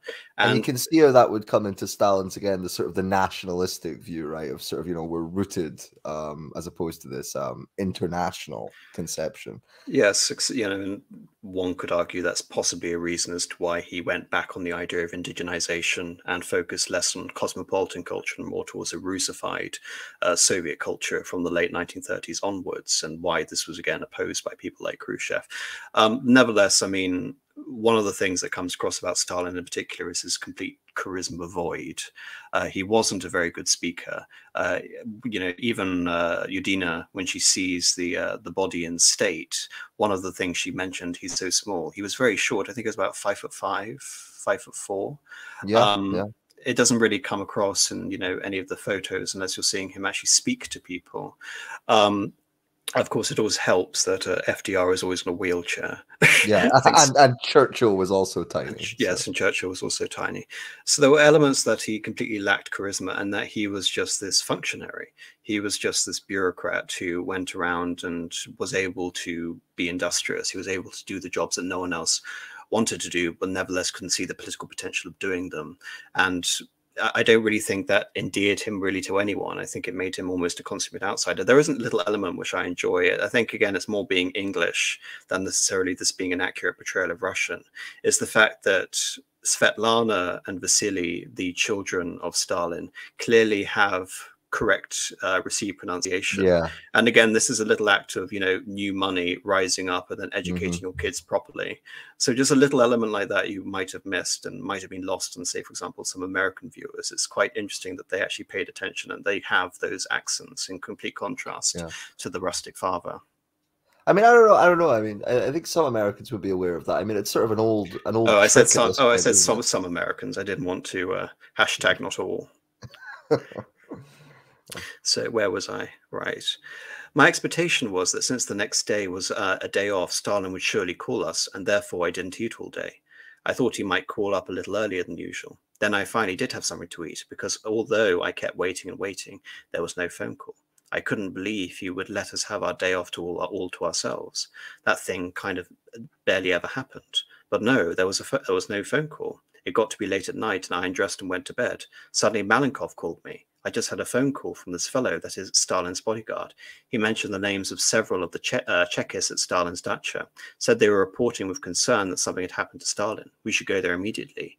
I'm calling you now, and I've already informed Beria and Bulganin. Bulganin, of course, is the defense secretary, the actual head of the Soviet army, compared to Zhukov we'll get into later.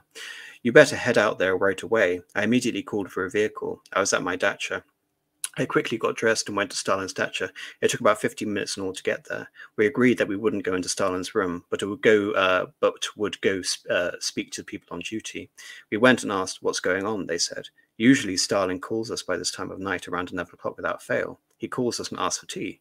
Sometimes he has something to eat. Tonight this didn't happen. We sent Martiona Petrovna, one of his waitresses, in to see him. She was not a young woman. She had worked for Stalin for many years, and although she was a limited person, she was loyal and devoted. The Chekists told us they had sent for her, sent her in to see what was going on. She said that Comrade Stalin was lying on the floor, sleeping, and the floor around him was wet. The Chekists lifted him and put him on a couch in the small dining room. There was a large dining room and a small one there. Stalin had been lying on the floor in the large dining room. This meant that he must have gotten out of his bed, gone into the large dining room, and then fallen down and wet himself. When they told us what had happened, and that he now seemed to be sleeping, we thought that since he was in such poor shape, it would be awkward for us to appear at his side and make our presence officially known, so we went back to our homes. A short time later, the phone rang again. It was Malenkov. The fellows at Comrade Stalin's dacha have called again. They're saying there's something wrong with him after all. Although Matrya Petrovna said he was sleeping peacefully, his sleep isn't normal. We should go there again. We agreed that Malenkov would call all the other members of the bureau, including Voroshilov and Kaganovich, and who had not been there at the dinner and had not gone to Stalin's dacha the first time. We agreed also to call the doctors. Again, we went to speak with the people who were on duty. Kaganovich, Voroshilov, and the doctors arrived. I remember the name of one of the doctors. He was well-known cardiologist, Professor Lukonsky. So there's a sort of a lot to unpack there. And what we see in the film is all of that being compact. So Khrushchev talks about 2 nights of sort of ongoing, and again, they're not sort of being aware of the implications of this. One of the implications, of course, is that Beria was aware of this, and he was trying to delay getting a doctor as long as possible. That isn't really the portrayal we get in the film. The portrayal we get in the film is, well, very much that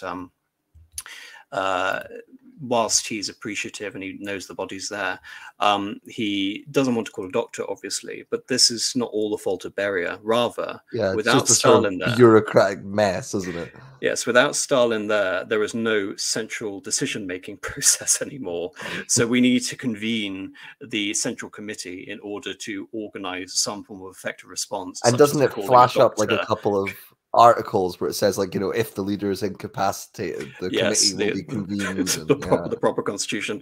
And then, of course, you have funny moments in that, like, who carries the head? Well, you're the acting general secretary. You carry the head. Shuffling through the hall with them, little elements, and them appealing again to this this form of collective leadership. Of course, the deviation, of course, is there is a lot more political sort of hammering on about involving Lydia Timoshuk again, who goes off and rounds up a bunch of doctors. There were many doctors there, including the one which Khrushchev just referenced, who was Likomsky, who is essentially the only named doctor in this. And again, that more or less plays out, and he's diagnosed with a cerebral hemorrhage. There are some sort of, I guess, notable deviations, and we'll talk about them.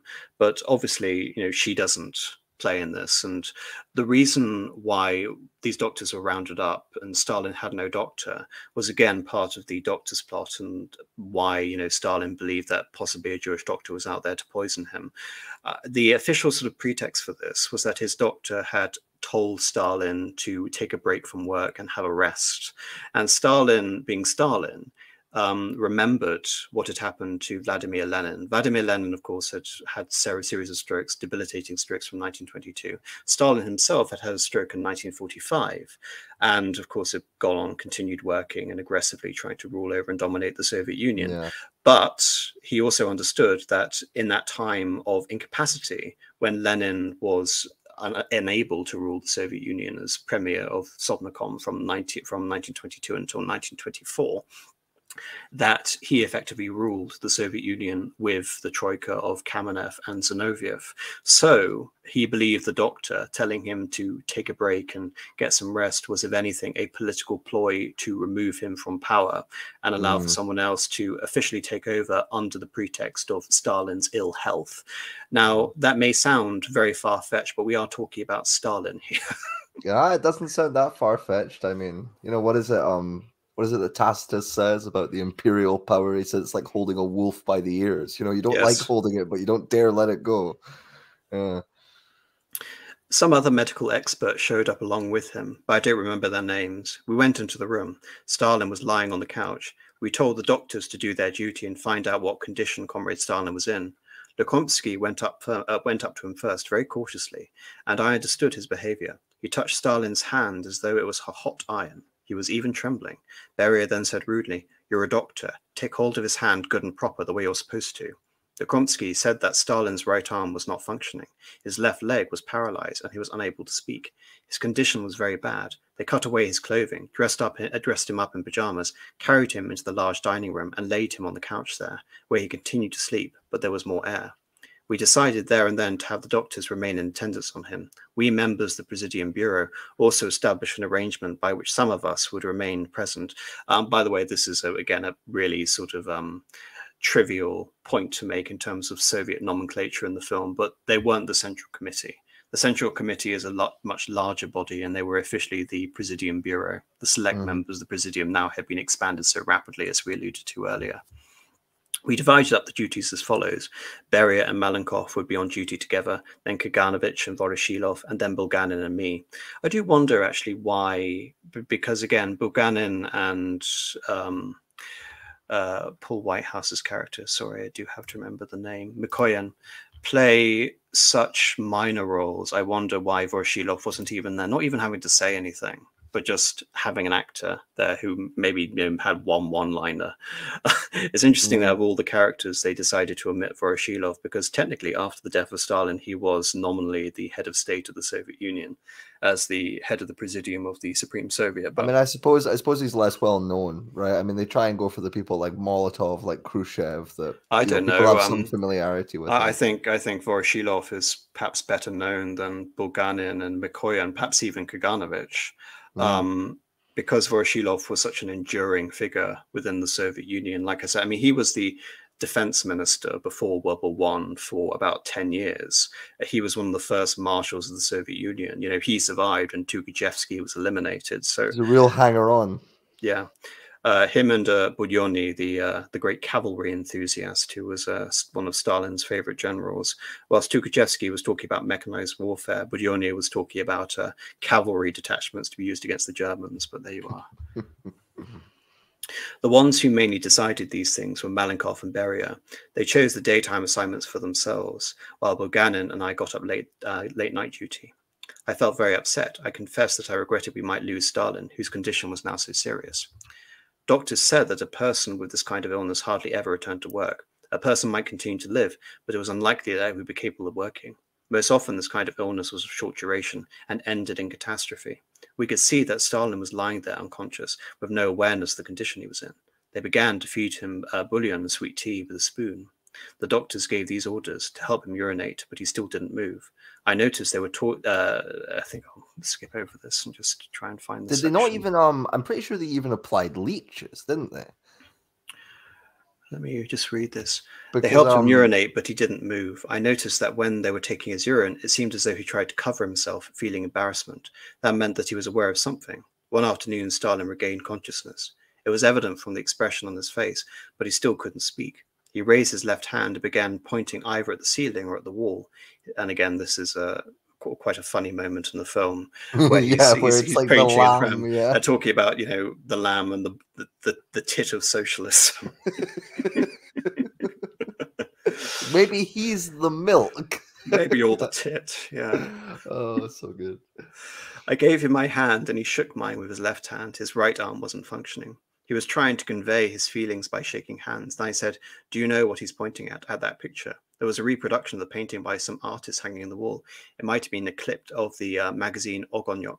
It showed a young girl feeding a lamb from a bottle, where Comrade Stalin was feeding with a spoon. And apparently he's trying to show us, pointing at the picture and smiling. And he's trying to say, look, I'm in the same position as the lamb as soon as Stalin collapsed. And again, that is a detail which is so easy to omit from a film, but the fact that that's taken verbatim out of Khrushchev's memoirs and incorporated in that film, I'm sorry, it just shows a conscientiousness and a fidelity to the source material that is so lacking in other historical films. And you can say what you want about the various elements we've been talking about in terms of rushed character development and synthesizing all of these historical elements and playing down the huge political sort of almost Armageddon that's been going on, especially around the character of Beria. But nevertheless, it's so easy to avoid that. But to take that and being able to effectively utilize it and make it a punchline of a comedic joke, I think is genius. Yeah, it's brilliant. I mean, he's a very talented man. I mean, you know, I love his other work as well. But yeah, reading about the treatments, I mentioned that there. They actually did apply leeches. They did this multiple times, and apparently the reason is because he had a cerebral hemorrhage, right? And the idea was, as you say, overwork. You know, Stalin had a very, very high blood pressure, which is quite understandable. And so the idea was, if you drain his blood with leeches, you can lower his blood pressure, which I mean, actually sounds quite reasonable, to be honest. I mean, you know, they have a bad rap these days, but they can leeching someone can. No, I agree. I agree with you. I'm just laughing at the idea that leeches have had a bad rap. It's true. It's true. Damn it. As soon as Stalin collapsed, Beria began openly showing his anger and hostility toward him. He cursed him and made fun of him.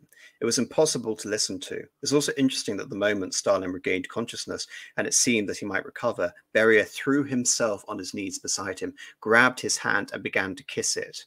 And again, this is, I've seen another film adaptation which covers the entire life of Stalin, which has this element incorporated into it very faithfully. But it's interesting how the film chose to omit this and make Beria a much more imposing figure than this. Again, this you can say this chameleon-esque character who shifts and changes depending on the political situation. Of course, there's an element with Simon Beale's portrayal of Beria, but nothing as pathetic as that, where he would kowtow, he would demean himself openly. Rather, in the film, you have the moment where he simply goes out of the corridor. He's already tried to, you know, he's been sifting through Stalin's papers. He's opened up the safe. He's been sending it, you know, past the bodyguards, which is actually, again, an interesting note that the bodyguards of Beria hated him. One of them, of course, was, you know, different. Semyonov comes off, and again, an interesting name. Semyonovich was one of the men who testified against Beria at his trial in December of 1953. Just again, another little note, but the fact that the bodyguards, again, were more or less hostile to him, and Beria was forced to try and force those details out of the window without attracting any attention to get to the NKVD. Again, there's another interesting note that, again, is if you take that context, of course, we don't know if any of this happened. It's possible, but again, it's just interesting. But of course, the reason why he's seen as so desperate is not because he's scared of Stalin in that particular moment, just because he's Stalin and he's, again, admonishes him. Rather, the film tries to make out that he's got his own lists, he's got his own plan already already. He's assuming that he's going to take control.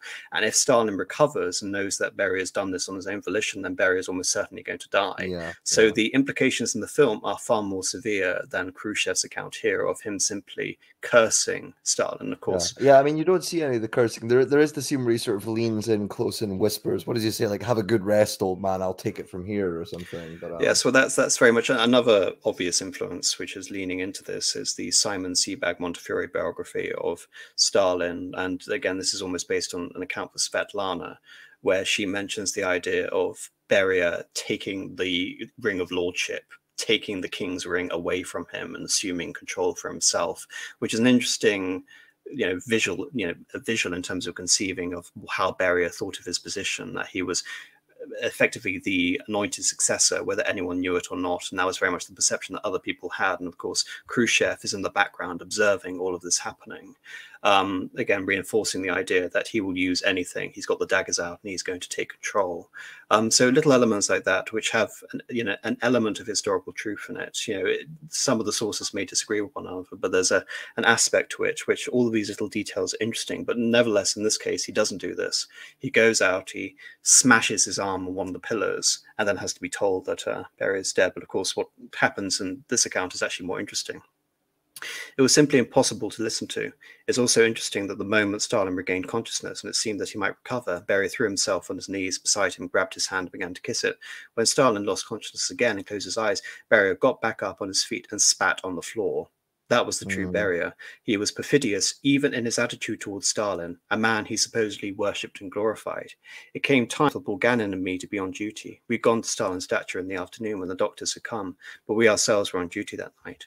I was more open and candid than Bulganin than I was with the others. I said, Nikolai Alexandrovich, we apparently now find ourselves in a situation in which Stalin is going to die. He is obviously not going to survive. Even the doctors say he won't. Do you know which post Beria has indicated he wants? Which he wants to take the post of the Ministry of State Security at that time. And again, we've talked about that. There's no way we can let this happen. If Beria takes control of state security, that will be the beginning of the end for us all. He wants to take that post so he can destroy all of us, and he will do it. So very much this is the impression that we get across in the film, that right from the beginning, Khrushchev does almost see this as a moment of life and death. And here in the picture, we see the plotting of Malenkov and Beria out in the field. And of course, we barely see any interaction between Bulganin and Khrushchev in the film, but Khrushchev goes off and he talks to Kaganovich, and he talks, he's relaying this idea that Beria is going to take power, and Kaganovich is the doctrinaire Stalinist. And then they all come running back when Svetlana comes, right? But he goes out and said, "No, Nicky, we can't devolve into factionalism." And then he points out very cogently that look at the faction over there that's forming, Albert and Costello over there. And that's true. I mean, it's almost assumed that Malenkov is taken control by Beria at this time. But it's important to understand, as I've been trying to illustrate, that Malenkov and Beria have been a political double act since at least 1946, when they were opposing Zhanov, who was the, again, supposed heir apparent before his mysterious death in 1948, which was one of the things that precipitated the Doctor's plot. So all of these things sort of linking in. But I think we'll. Are there a couple of things do you want to mention here, as opposed to the death of Stalin? I mean, the film doesn't sort of go into the whole question of Beria being involved in Stalin's death, but there were certainly sort of rumors that swirled. Khrushchev himself says that says in these memoirs that Beria said to him, "I took him out," referring to Stalin. So certainly Khrushchev tried to sort of suggest that Beria was involved in maybe poisoning him or something like this.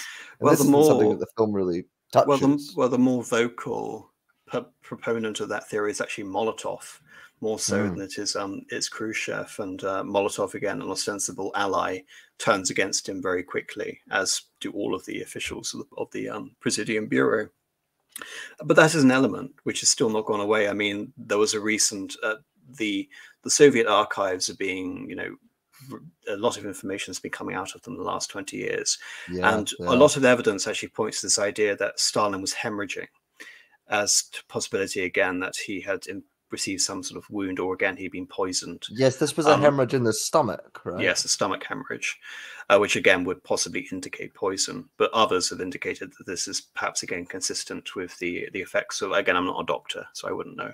I mean, I would say, I mean, if it was just a stomach hemorrhage, he would have been able to speak when he regained consciousness, right? Because, you know, his brain's not been affected.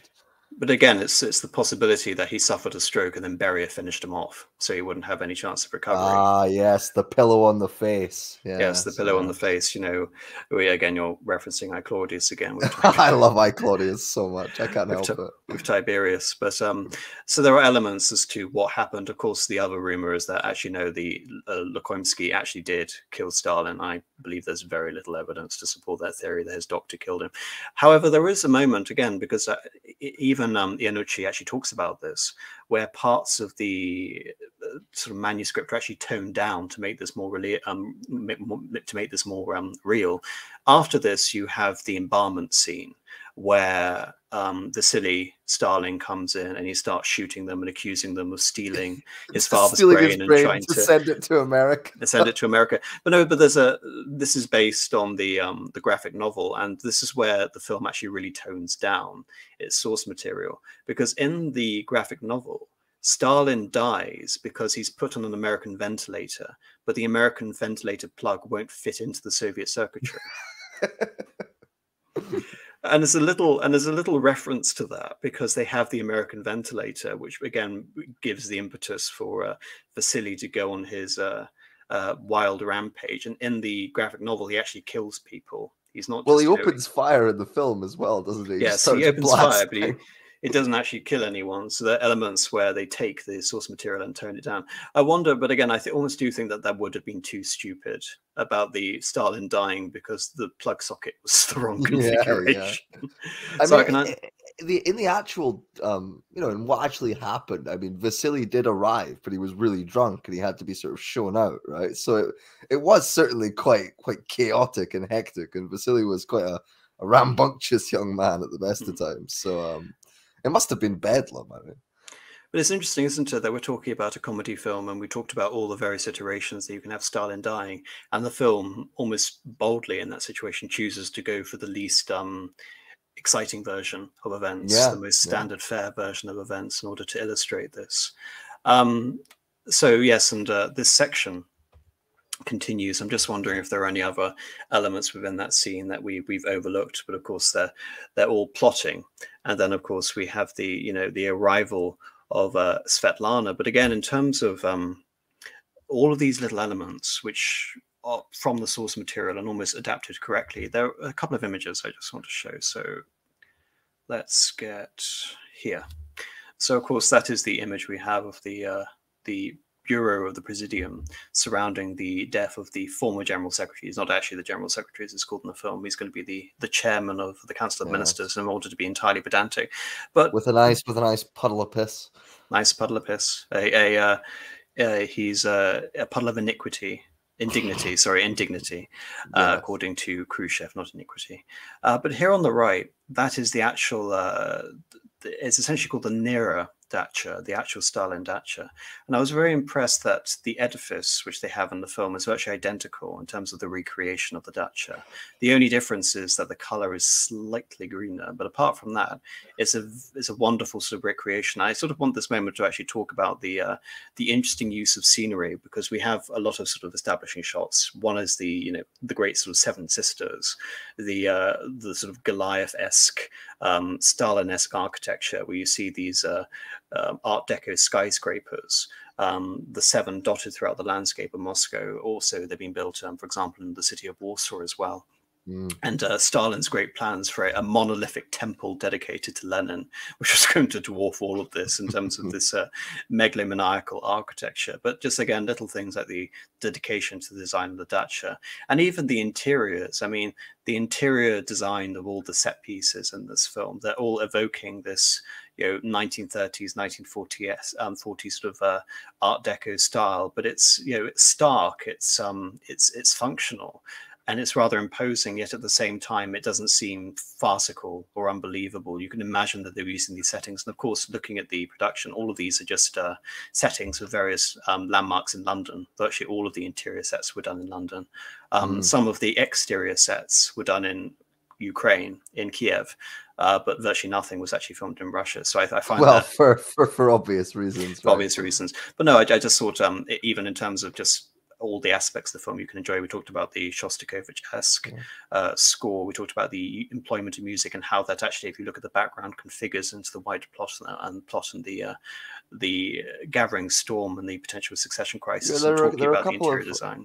There are a couple of sort of repeated visual motifs you see. I mean, another one is the big sort of huge motorways, you know, the big highways, and you have a car, sort of lone car coming along. That's something that they use again and again in the film as well. I'm not sure exactly why, but I do like it. It does add to that sort of claustrophobic sensation, you know. Yes, I mean, that is an image I've actually seen quite a lot of in terms of biopics of Stalin, representing the drive between the Dacha and the drive between the Kremlin across that bridge in particular. I forget the name of the bridge, but again, that is, again, supposedly the correct passage. I've never been to Moscow, unfortunately, which links the Kremlin with Stalin's Dacha. But again, another little element. As soon as, this is going back to Khrushchev's account, as soon as Stalin died, Beria immediately got into his car and rushed off to Moscow for the nearby dacha. We decided to call all members of the bureau, or it may in fact have been all members of the presidium, I don't remember exactly. And again, while we were waiting for them to come, Malenkov kept walking back and forth in the room, obviously upset. I decided to have a word with him. And again, just elements like that, like them chasing away to rush off to the Kremlin, and Beria being the one to do it first. Again, it's taken verbatim, and it's used as another joke. The fact that they're the ones trying to get out of the dacha first in order to assume power effectively. Yeah, and I mean, it's interesting because, you know, Beria does have this sort of you know, he's portrayed in the film as, you know, immediately after Stalin dies, he just sort of you know, goes into his plan immediately, starts calling, you know, as if he's got this all arranged.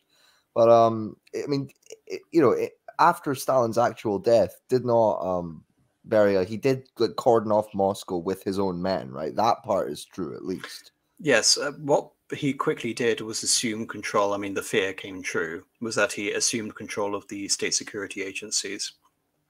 That is true, and he used them to cordon off Moscow and take areas of control.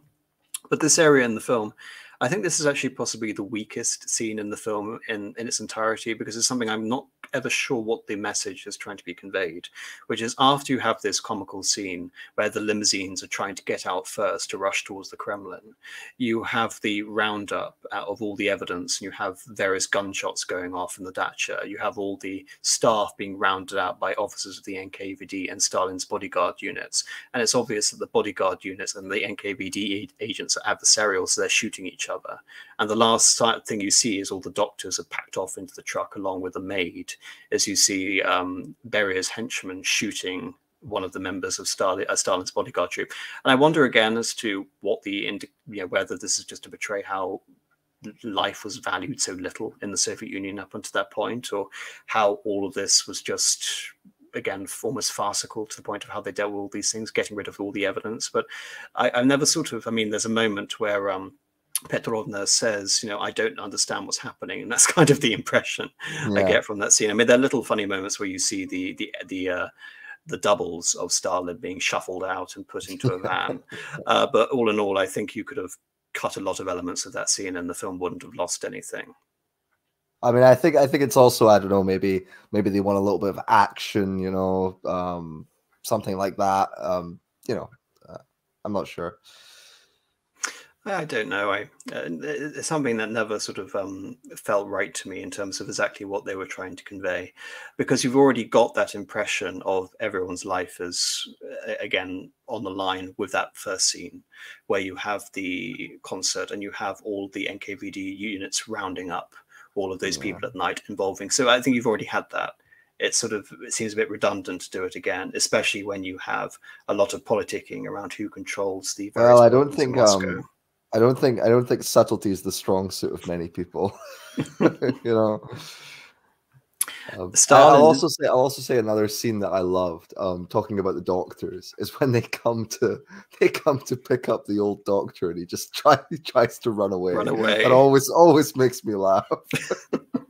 Yes, he tries to run away, and you have the again the official who is responsible for the evidence in the first Doctor's plot, rounding them all up, but then you have them having collective responsibility as well in terms of pronouncing a medical verdict as well. Yeah, and it's just painful. They're like, we unanimously believe, Yes. Stalin is dead. What are we going to do now? Why talk about that now? Everyone's coming and we'll talk about it then. That's what they're gathering for. He seemed to be talking about a democratic position in this reply, but I understood it differently. The way I understood it, he was talking about control over all questions with Beria, come to agreement long ago. All right, I said. We'll talk about it later. Everyone gathered. They saw that Stalin was dead. Svetlana also arrived. I greeted her. When I greeted her, I felt a very strong rush of emotion and began to cry. I couldn't hold it back. I sincerely felt sorry for her, Stalin and his children. I mourned his death with all my heart, and I was greatly troubled for the future of our party and our country. And again, you can't help but feel that Khrushchev is laying it on a little bit thick. Yeah. Yeah. I felt that Beria would now take over, and that would be the beginning of the end of us all. I didn't trust him and didn't consider him a real communist. I considered him capable of anything, a butcher and a murderer who would make short work of those he didn't like. And this is, again, very interestingly sort of emphasized in the film, because the political utility of Svetlana is not made completely obvious, but it's something which one has to allude to. And I bring up Zhvanov again, because she was married off, I think, 3 times for political purposes and once for love, or maybe twice. I can't quite remember, but she was married 4 times in total. And one of the marriages, the second marriages, was to Yuri Zhanov, the son of Andrei Zhanov. So again, oh, interesting. In terms of possible consolidation, actually marrying into the Stalin family and positioning Zhanov as the potential heir. But of course, this all coincided with his death, so it all amounted to nothing. So there is definitely a political utility with being associated with Svetlana. And I think, again, having her support, it could be seen as some form of continuity, because I'm sorry, but for all intents and purposes, when you establish such autocratic control, no matter how many supposed democratic mechanisms or communist principles you evoke, appealing to the children of the dead king, I think is quite an expedient political move indeed. in this case. And of course, Svetlana was naturally the person to appeal to, because Vasily was such a liability. Yeah, I mean, another thing that I was quite amazed to read about is the whole thing. I mean, I think it happened earlier, significantly earlier, but the whole thing about Vasily and the hockey team and the plane crash, that actually yes, happened. we haven't mentioned that. Yes, the only thing I think you can get at the film for is that happened 3 years before Stalin's death. But no, it actually happened. I mean, he was promoted around, and they tried to find a job for him which he wouldn't screw up. Anything that he wouldn't cock up, yeah. And he gravitated towards the Air Force, and he gravitated towards the Russian national hockey team, and he was responsible for them for about 3 years. And then there was a fluke snowstorm in 1950 that killed off most of the team. And so you have him at the end desperately trying to get these, I don't know, people they just rounded off the streets to try and play ice hockey. I don't know what's trying to get off, but again, and his famous phrase, Stalin doesn't F up, Stalin's son doesn't F up, and lovely little elements like that.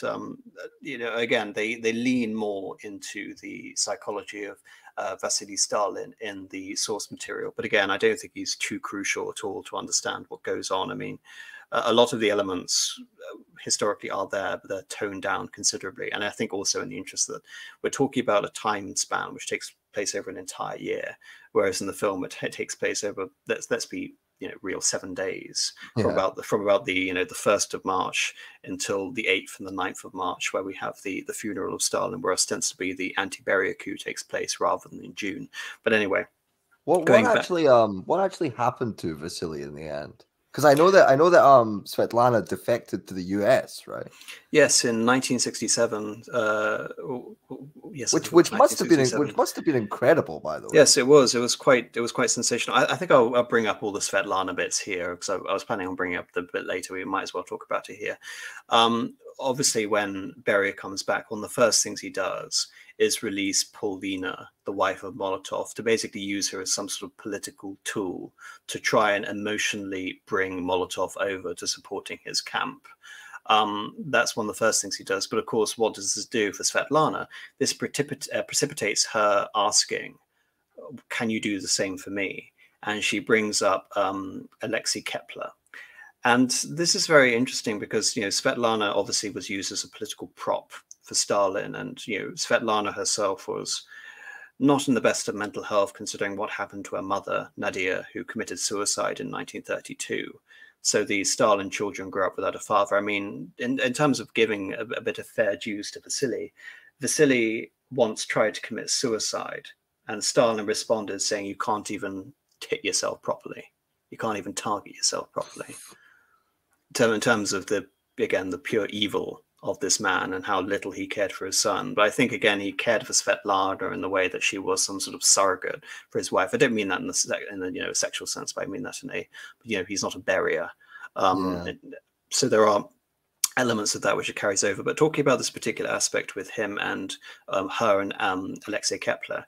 Alexei Kepler was a 38-year-old, if I remember correctly, Jewish filmmaker, and she was a 16-year-old girl, and she fell in love with him. And Stalin believed that this was completely objectionable. She couldn't fall in love with a man who was more than twice her age. And of course, he was a bit of an anti-Semite as well. So he was, over the next sort of 10 years, progressively sent to various camps. He wasn't sent to Kolyma, which was mentioned in the film. And of course, she begs Beria to try and release him to, again, do a Paulina for her. And he's wrongly stated as having been killed when trying to escape Kolyma. I think, again, they mentioned Kolyma because it's the one that people know. If you're talking about the gulags, it was the worst gulag. It was in the extreme east of Russia. It was a gold mine. And it's where a lot of the literature coming out on the place, again, makes sense. But again, I think in terms of what the film was trying to get across, it was trying to show her own desperation, her isolation, essentially almost pity, what Khrushchev was trying to get across in this account. But historically, she wasn't that isolated, because as I mentioned, she was she was remarried 4 times throughout her life. Yeah. And Kepler was released, and he survived. Kepler was released, and he survived, and they didn't have this new relationship afterwards. So I think, for the sake of the film, they mentioned one character who was gulagged as a result of his affection for inappropriate love for Svetlana.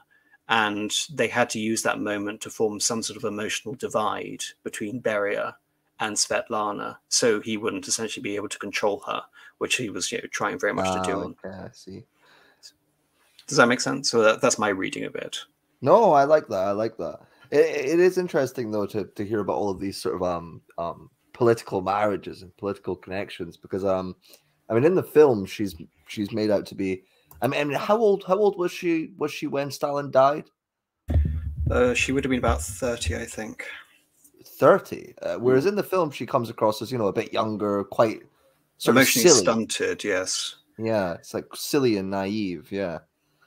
And do you think that's sort of like an accurate portrayal of her as a person? I mean, or was she a bit more savvy in the real world, a bit more? Well, she was a lecturer. She wasn't she didn't have the sort of mindset of a child. She was a writer, and she was a lecturer. So I think what they were almost trying to intentionally infantilize her to prove the point, which is how, again, Stalin. You can imagine being the child of Joseph Stalin. I mean, they're portraying Vasily on one hand, and they're trying to portray the Svetlana as almost the other side of the coin for, childhood neglect, emotional withdrawal, and all that sort of thing. And her constantly dithering on and talking about all these childhood memories, almost completely oblivious of all the political implications, ramifications going on. And, almost, trying to remind Vasily. I think there's one moment where she says, Vasily, the world is full of wolves, things like that. And, to keep safe and things like that. Her having this, again, motherly affection for Vasily, again, trying to compensate for Nadia. There's a lot going on, but I wonder as to what extent that is actually true. Because, again, when looking at Svetlana's account, Svetlana actually does seem to be a rather dispassionate and objective observer of the events going on.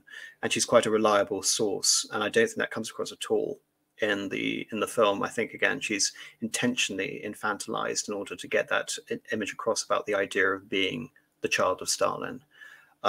So, again, as with all of these things, they oversimplify and caricature the characters to fit in with their comedy, essentially.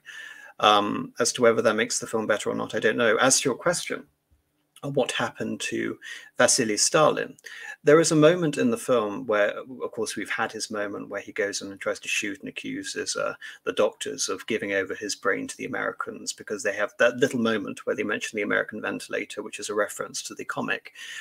Later, you have the funeral scene. And again, I just love the moment where they choose to set the pre-funeral with the bodies in state. In the real history, it would have been in the House of Columns in Moscow. And they choose to set it to the final movement of Tchaikovsky's Sixth Symphony, which is one of the most beautiful pieces of music ever written. But after that, you have this moment where there's this connection between Beria and Svetlana, which he's asking for Kepler to come back. And that's broken when you have Vasily going into one of the palace rooms adjoining the body and state, and he tries to claim that the Politburo chair, I can't remember exactly what he says, but I think he's repeating what he said earlier about his brain being sent over to America. And he's doing it to a bunch of Chinese officials. I was very pleased, actually, to note in the credits, not mentioned from the film, but in the credit, one of those officials is named as Zhou Enlai. Stalin, of course, didn't attend the funeral, but Zhou Enlai, who was the prime minister of the People's Republic of China, did. So little details like that. They could have just named nameless Chinese officials, but they bothered to give him a name, and little things like that. Again, to credit to the film, even though they could perhaps have mentioned who these people were. I think it's pretty obvious. I'm pretty sure the Chinese even declared like a week of mourning for Stalin. Yes, I mean, they had to, because this is before the Sino-Soviet split. So already ostensibly, Stalin is the communist monolith. He is essentially the elder brother of all communist nations. And the Chinese are still certainly the junior partner. This is only 4 years after the conclusion of the Civil War, and this is during the Korean War, in which the Soviets and the Chinese were very much on the same side. So again, you can go into that room and you can say they're probably North Koreans, probably communist Chinese. It doesn't really matter. Well, he goes in, he makes a fool of himself. Zhukov comes in and he beats him senseless and says, for defaming the uniform. And to summarize very quickly, if you ignore all the stuff that happens later with Vasily, where he is taken out and he does that stupid speech on the balcony. Russian cubs, Lithuanian cubs. Because again, this happened months after the funeral. There was a moment where he did apparently accost a group of foreign attendees and make all these ridiculous claims. And the results of that were severe. It wasn't that they were trying to bury him or trying to prevent him making, some sort of major political faux pas. They ostracized him from the army, Khrushchev and Malenkov. They removed all of his political functions. They even forbid him to use the name Stalin. They forced him to revert back to the name of Shukashvili, which was Stalin's original name. Of course, Stalin was a nom de guerre, like his previous name, Kolba. So all of these things were stripped from him, and he spent the rest of his life in prison, prevaricated between prison and sanatorium, and he died a wreck and an alcoholic, I think at the age of 40. So a very miserable life for Vasily Stalin. There was also the implication that he had insisted before all of this happened on taking up the military control of the district of Moscow, which again, you got to admire the balls. So that element is covered a bit in the film. You can sort of infer that somewhat with what happens with Zhukov beating him, but nevertheless it doesn't sort of carry through in terms of what happens after. No. They try and summarize it by saying, we're going to keep an eye on him because he can't go around spreading these conspiracy theories. After the trial of Beria at the end of the film. And they also, Khrushchev says to Svetlana to go over to Vienna, which she never does, of course. She stays in the Soviet Union and then she defects to the Americans. I wonder again what they were trying to get across there, but that's sort of the history as opposed to how it's conveyed in the film. Yeah, I don't know.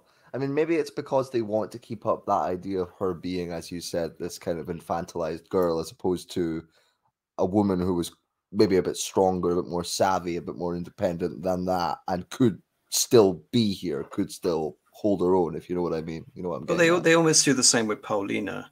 I mean, with Paulina, she is a effective politician in her own right, but as they almost make her a more extreme iteration of Molotov, in the fact that when we have that scene where Beria goes to her in her prison cell, and he explains to her, Stalin's dead, I'm going to let you go home. And then she cries saying, Stalin, Stalin, all these little elements. And I think, again, they took her character and they're trying to use her as a form of microcosm for expressing, you can almost say, this state of collective Stockholm syndrome that everyone in the Soviet Union and the occupied countries felt when they genuinely... It's horrifying. You come across it a lot, I mean, when you read Solzhenitsyn, it's always the people who are, more supportive of the party. You'll have some, minor official in some town, and he gets sent to the gulag, and they just keep saying to themselves, again and again, you come across people like this. Oh, well, there must have been some mistake. They have been confused with someone else. Oh, I'll be out of here in a couple months, or I'll be out of here soon. Once they realize what they've done, it's very dark. It's very dark, and as you say, it's a kind of sort of Stockholm syndrome. Yes, well, we'll get back to that a bit later when the film covers the death of the protesters. There's just a couple of little things I want to say, which is, have I got my image here? Here we are. Oh, I saw the funeral there. The funeral's good fun. So we have so we've gone away from the dacha now. We're talking about the new world order which has been set up. In the comic, there's this reference to Beria creating this glorious future. But going on to the figure of Malenkov, because Malenkov is now de facto the leader of the Soviet Union. For all intents and purposes, even though he's not general secretary, because that position has now been abolished. He's would be chairman of the Council of Ministers. He's doing that role unofficially now. And I love the fact that they start him off there. He's played by Jeffrey Tambor, again, interestingly enough, to have a hangover actor come over and play the role here. And again, from the writers and director of Alan Partridge. We come here and he is obsessed with image. He's portrayed as wearing a corset, as wearing makeup. I think there's a reference to, did you get your hair embalmed or something ridiculous or something ridiculous like that. He is obsessed with the idea of being the nominal head, the representative of the Soviet Union, with constant references to, I'm doing it for the people, etc., etc. And this carries over into the funeral scene. And I love the moment where the funeral director is organizing, what portrait will be more effective for the secretary, and of course cheekbones, not cheekbones, and this is the picture that Malenkov ordered to be destroyed on the right. And but again, just the care to detail. I mean, it's not, obviously Jeffrey Tambor doesn't actually look a lot like Malenkov, but nevertheless there was an attempt here to make it equivocate with the official portrait that you see with Malenkov. And I don't know. I mean, again, it's this sort of very focused caricature, and the key thing I think they were trying to get at is that this is a man who, and you might disagree, far more about this than I, but this idea that he was content to sort of remain the premier, even though he didn't have, the kind of hard power that his predecessor had. He had the sort of the image of power, figurehead, and that's what they try and get across in the film. And I think that's, some people have opinions of Malenkov in that way, but how do you think that sort of squares up with reality? Well, as we're going to get into with Khrushchev's own interpretation of Malenkov, my interpretation of Malenkov is that Malenkov was an actor, an intelligent actor, who was able to maneuver himself into that position on his own initiative. And he used Beria as a useful tool to get into that position. I mean, it should be noted, again, comparing this to the figure who isn't in the film, but I keep referencing Andrei Zhanov. He was the head of his own political bloc against Andrei Zhanov before the death of Stalin. The Soviet Union, effectively, when it came to culture and when it came to the sciences, because we're talking about the creation of the Soviet atom bomb, there was a huge amount of pressure on the Soviet political system to create an atom bomb, because from 1945 until 1949, the Soviet Union had a, you can say, fatal disadvantage compared to the United States of America. Well, yeah, you're at their mercy, really. At their mercy. And so, again, the possibility of the war, the Second World War continuing into Russia, something advocated by Patton, MacArthur and Patton, yeah, all the Chads. So, but again, so there's a serious threat. So we're talking about, do we support the scientific community? Do we support these so-called technocrats? or do we support the party ideologues? And what Malenkov did during this time was position himself as the leader of the pragmatic group, i.e. the group who was supporting scientific independence against political ideology, against Lysenkoism and against Zhanov. So he's able to form various political blocs, and he's able to, again, eliminate his political targets. Malenkov was one of the key figures in removing Zhanov as a possible contender. And again, you can wonder as to whether Zhanov was genuinely ill or whether he was murdered. That's never really going to be proven. So I do believe that he was an effective power broker. And what we see in the film is a caricature. And I love the portrayal, Jeffrey Tambor's portrayal of Malenkov in the film. It's wonderful and makes me laugh every single time. But as with all these things we keep mentioning, it's, I mean, just look at here. I mean, as we see in these wonderful images of the actual funeral and how they correlate, the one exception is Malenkov wearing white. He's referred to as the Snow King, and again, this is this is something which equivocates with the idea for some reason the General Secretary Stalin has to wear white. And this is actually a moment where the film tones down the ridiculousness, because this is how, when he's usually worn white, he usually wears this hat, which I'll find here, and this image. So we have Mikoyan, we have Khrushchev, we have Stalin, we have Malenkov, we have Beria, and we have Molotov. Look at Beria in the middle. Sorry, Malenkov in the middle. Columba and I were talking about this before we went on. He looks like some sort of combination of the Michelin Man and Donald Duck. Yeah, he looks like the sort of the marshmallow monster from Ghostbusters. I mean, Stalin can carry it off, but not so much Malenkov. Yeah. And that ridiculous hat. So if anything, the round little face as well. It's just so good. So if anything, the historical character looked more ridiculous than the Snow King as portrayed in the film. No, I absolutely love it. And in terms of, again, so we go from this, and this is the moment where Beria really begins to control Malenkov. He suggests to Malenkov that I'm going to find the girl who was with Stalin in order to portray some sort of I don't know, picture continuity between the great leader and Stalin's humanity going forward. And when they finally appear on the balcony, you can just see like the very tip of the girl's head. Yes, and him waving to the Soviet people. I know it's completely ridiculous, but it's during this moment that Malenkov, wanders, almost asking permission of Beria. Do you think we can, tone down the death lists, the doctor's purge, etc.? And then Beria, almost as a form of, a religious counselor in terms of the Soviet religion, says, "Oh, it's perfectly possible. We can go even further than that." And again, Beria is portrayed as a consummate postmodernist here. He's able to constantly warp the truth and change things to fit whatever political goal is going on at the moment, which lends credence to the idea of Khrushchev that he was just a consummate politician rather than any sort of adherent of any sort of version of communism. And Malenkov is drawn along with this, and this is where we get to Khrushchev's account of the cabinet scene, which is interestingly held in a Hammersmith town hall, and it's a very sort of evocative image. It's very cold and sterile, but also sort of very imposing and authoritative. I like the choice of venue for the presidium meeting, and this is where Khrushchev talks about the distribution of portfolios. And here Beria proposes that Malenkov be appointed chairman of the Council of Ministers of the Soviet Union and be relieved of his duties as secretary of the Central Committee. So essentially, this is almost verbatim what we see in the film. He's elevated to the role of chairman of the Council of Ministers, even though, interesting enough, they don't actually use this to refer to Stalin, but it's used here. I think there's a bit of discrepancy, but they're actually using the effective historical titles here in this meeting. Maybe again, because they have access to the minutes of it.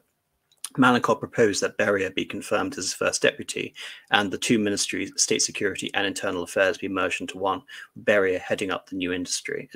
And again, this isn't so much mentioned before. In the film, it's portrayed that Beria already has control over the two ministries, State Security and Internal Affairs, as the NKVD.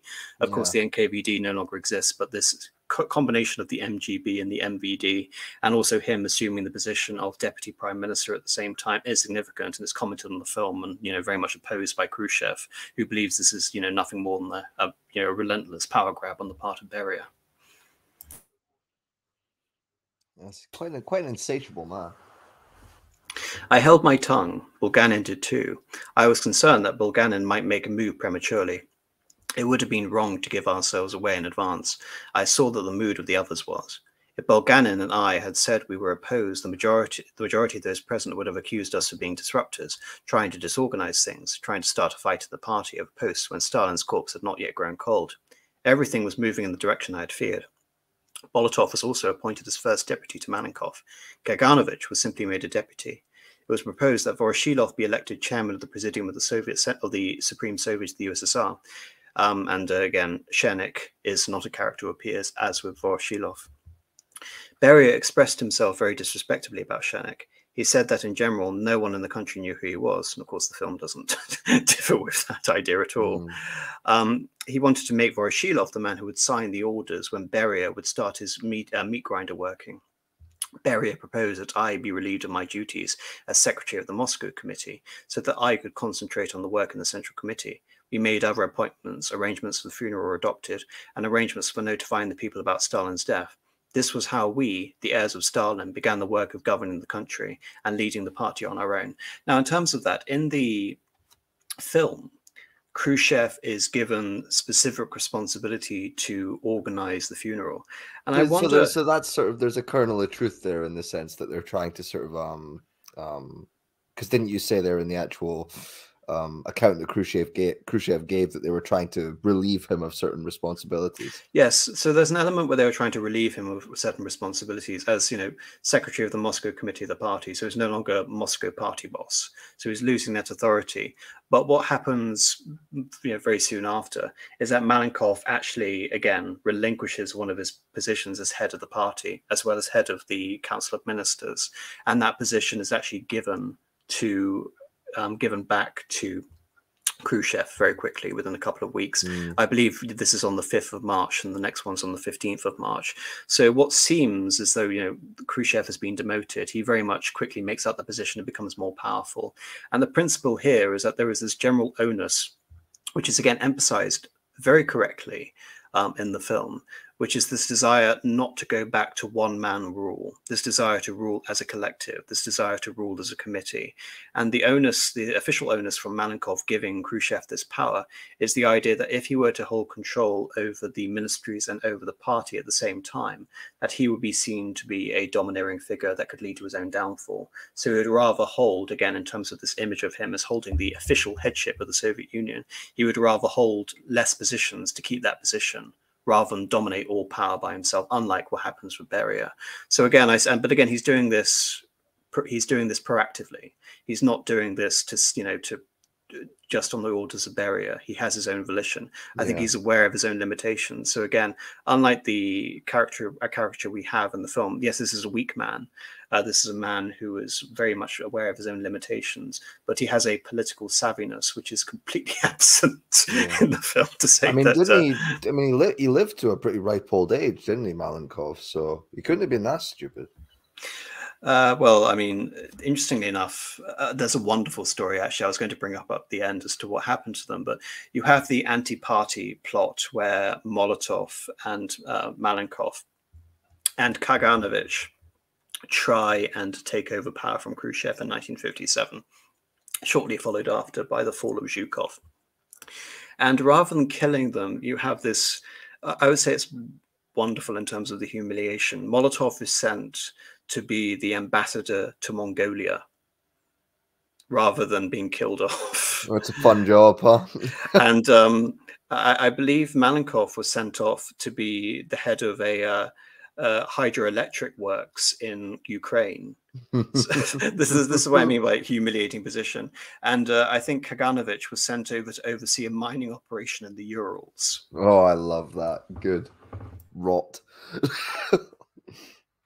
So a lot of sort of interesting things to sort of indicate here. And this is where we have what Khrushchev really thinks about these characters.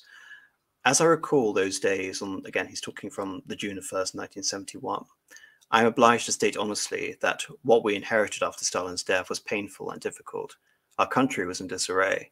His leadership, which had taken shape under Stalin, was not a good one, if I may put it that way. An ill-sorted group of people had been lumped together.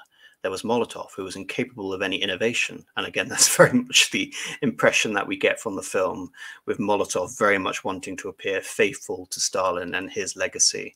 There is a little moment of rebellion where we have this roundabout logic where he says, no, in order to be true Stalinists, we need to forge our own path as part of a new collective leadership. Maybe that's the only sort of aspect, spark of innovation, but it's very much done again as this idea of a doctrinaire, constitutionally adherent Stalinist. I will be innovative insofar as Stalin would permit me to be. Yeah. And Beria, who was dangerous for everyone. There was Malenkov, who was a real tumbleweed, a rolling stone, an unreliable element, and there was Kaganovich, a man who was always blindly carried out Stalin's will. 10 million people were in prison camps. The prisons were overflowing. There was even a special prison for party activists, which Malenkov had established as a result of a special order from Stalin. And again, this is another point to note. Malenkov was actively involved in the purges in the 1930s. He wasn't an official that shied away from all of this. If anything, the one figure out of all of these who actually shied away from the purges the most was probably Molotov. When looking, Beria was actively involved in purging the NKVD of all the elements which Stalin had disposed of after the excess of the purges, whereas Malenkov was again intimately involved in all of this as well. So to say that any of these figures were as cartoonish as what we get in the film is, to undermine that. Certainly, these were all, in some cases, monsters. Right. In the international situation, there was no light at the end of the tunnel. The Cold War was in full swing. The burden on the Soviet people from the priority given to the war production was unbelievable. During Stalin's funeral and afterward, Beria was always very attentive toward me, making a great display of respect. I was surprised at this. He certainly didn't break off his friendly relations with Malenkov in some demonstrative way, but he suddenly began to establish friendly relations with me as well. If the two of them were getting ready to take a walk around the Kremlin, they would invite me too. In short, they began making a public display of how close I was to them. Of course, I didn't object. Although my negative opinion of Beria hadn't changed, on the contrary, it had grown even stronger. An agreement had been made that the agenda for the Presidium meetings would be drawn up by two people, Malenkov and Khrushchev. Malenkov chaired the meetings, and I merely took part in drawing up the agenda. As for Beria, he kept accumulating more and more power, and his arrogance grew swiftly. All the cleverness of mind that the provocateur was capable of was put into action. The first clash between Beria and Malenkov on the one hand and the other members of the Presidium on the other took place around this time. The composition of the Presidium had changed. We had restored the former small members. Again, this is something which needs to be mentioned. They talk about the elimination of members, how there were 25 members, the 19th Politburo. These were all purged almost immediately. And the characters that you see in the film are effectively what is left of the real Presidium of the Soviet Union. And I think that's fair. And again, I think... Yeah, they're keeping it simple, as we've said. They're simplifying it, and to increase and then remove all of these characters, I think, again, it would have complicated the story. Yeah, needlessly complicated it, yeah. Beria and Malenkov presented a proposal to cancel a decision made under Stalinism to build socialism in the German Democratic Republic, East Germany. And this is something I really want to get into in terms of what isn't really referenced in the film. I think I'll quickly go over the funeral because Khrushchev has gone over it here. Of course, the funeral isn't some sort of grand impetus to eliminate Beria. This doesn't happen over the course of several days. This happens over the course of the better part of a year.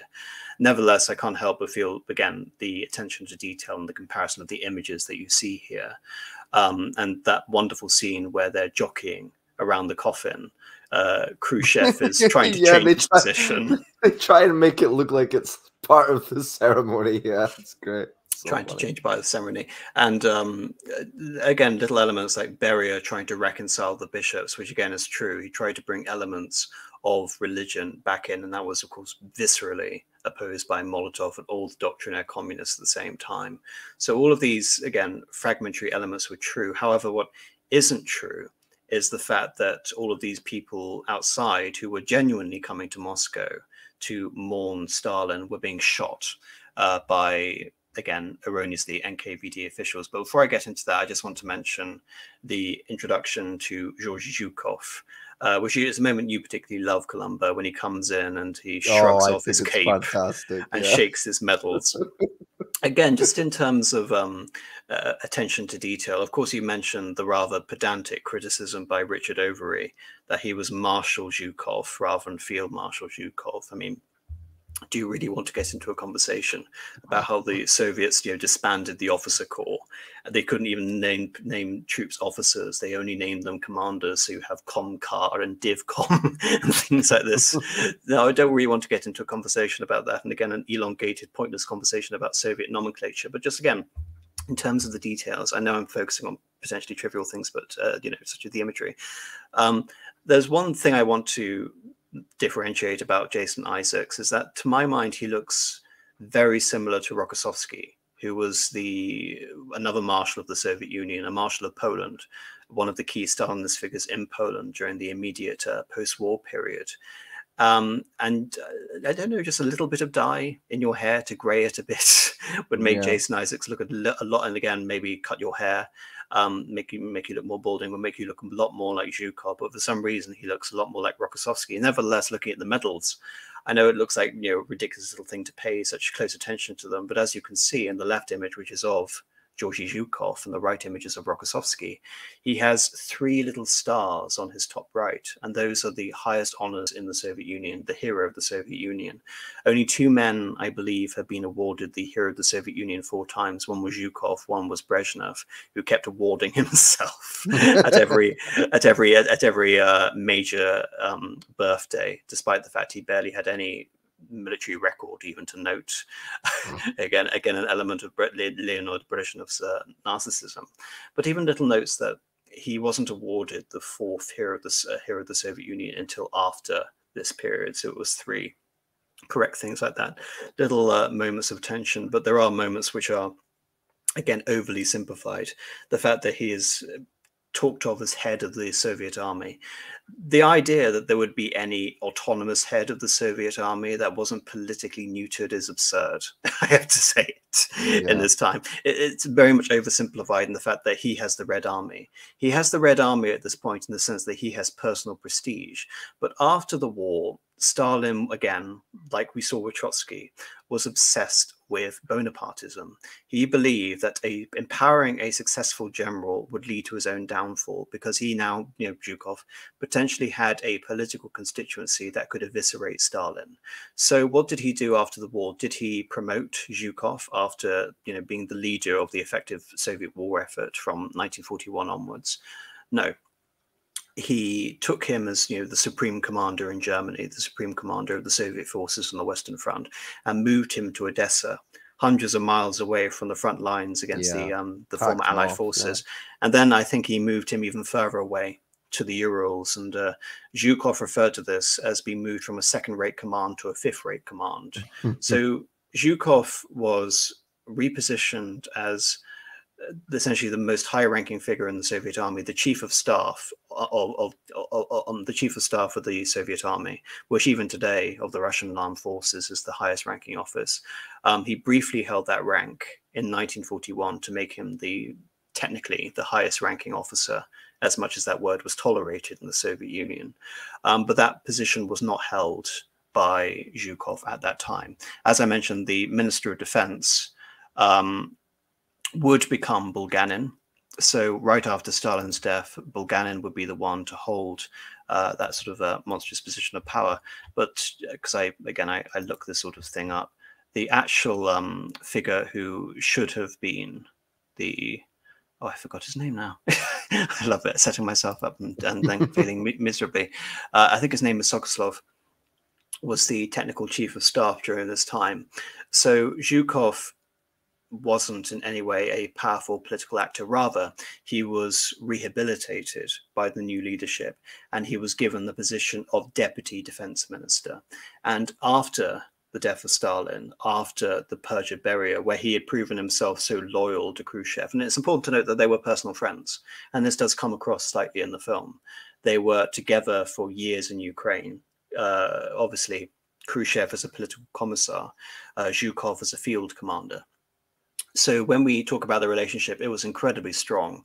And by 1956, Zhukov can honestly be said, along with a figure like Mikhayan, to be the second most powerful man in the Soviet Union. So powerful, in fact, that he actually began persuading Khrushchev that we go further with de-Stalinization. We begin a full rehabilitation of all of the figures in the army who were purged by Stalin during the Great Purge, such as Tukhachevsky. And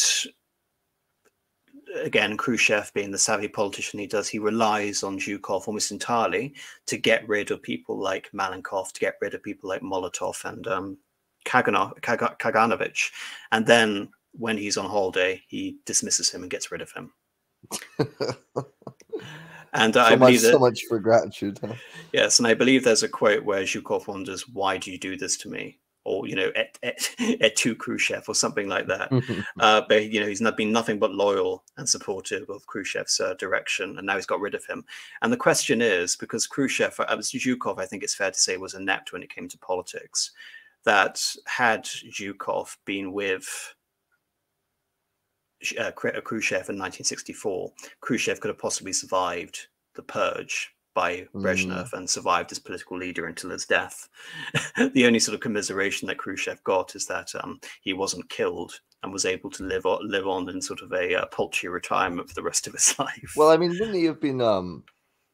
I mean, I would think that he would have been to some extent untouchable, what with the sort of the war prestige. But as you say, if he was fallen from favor, I mean, people could be made to believe anything. So I don't know. I mean, how precarious was his position? Was he ever sort of genuinely in fear of his life, or did during he always Stalin's have that reign?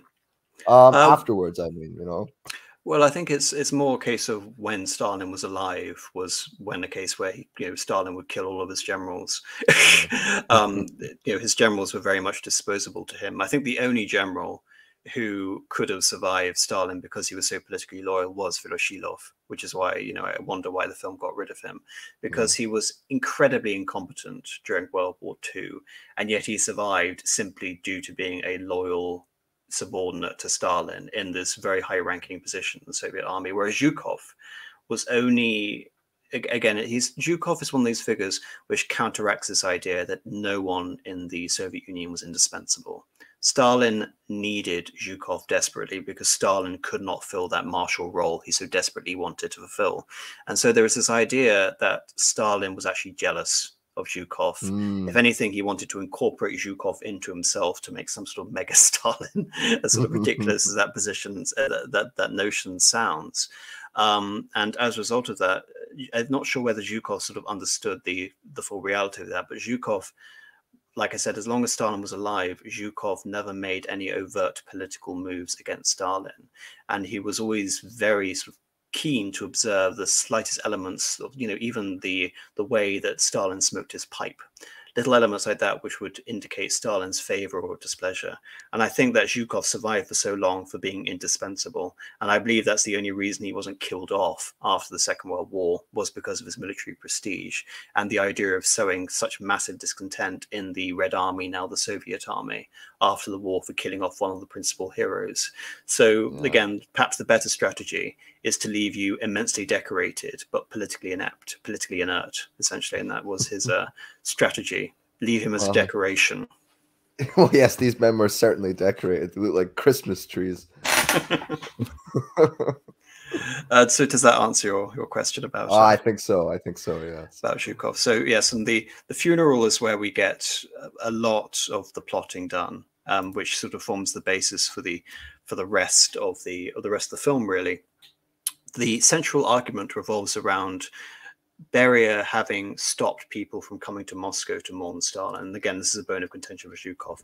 The thing that really pushes Zhukov, who is again wrongly portrayed as the head of the Red Army, against Beria, is the idea that Beria is using the NKVD to fill functions that the army would normally fulfill. So it's this idea of stepping on toes and using the NKVD as a political base to almost eviscerate the army. Yeah. And again, this happens with Germany as well, and we talk about the relationship with the Wehrmacht and the SS.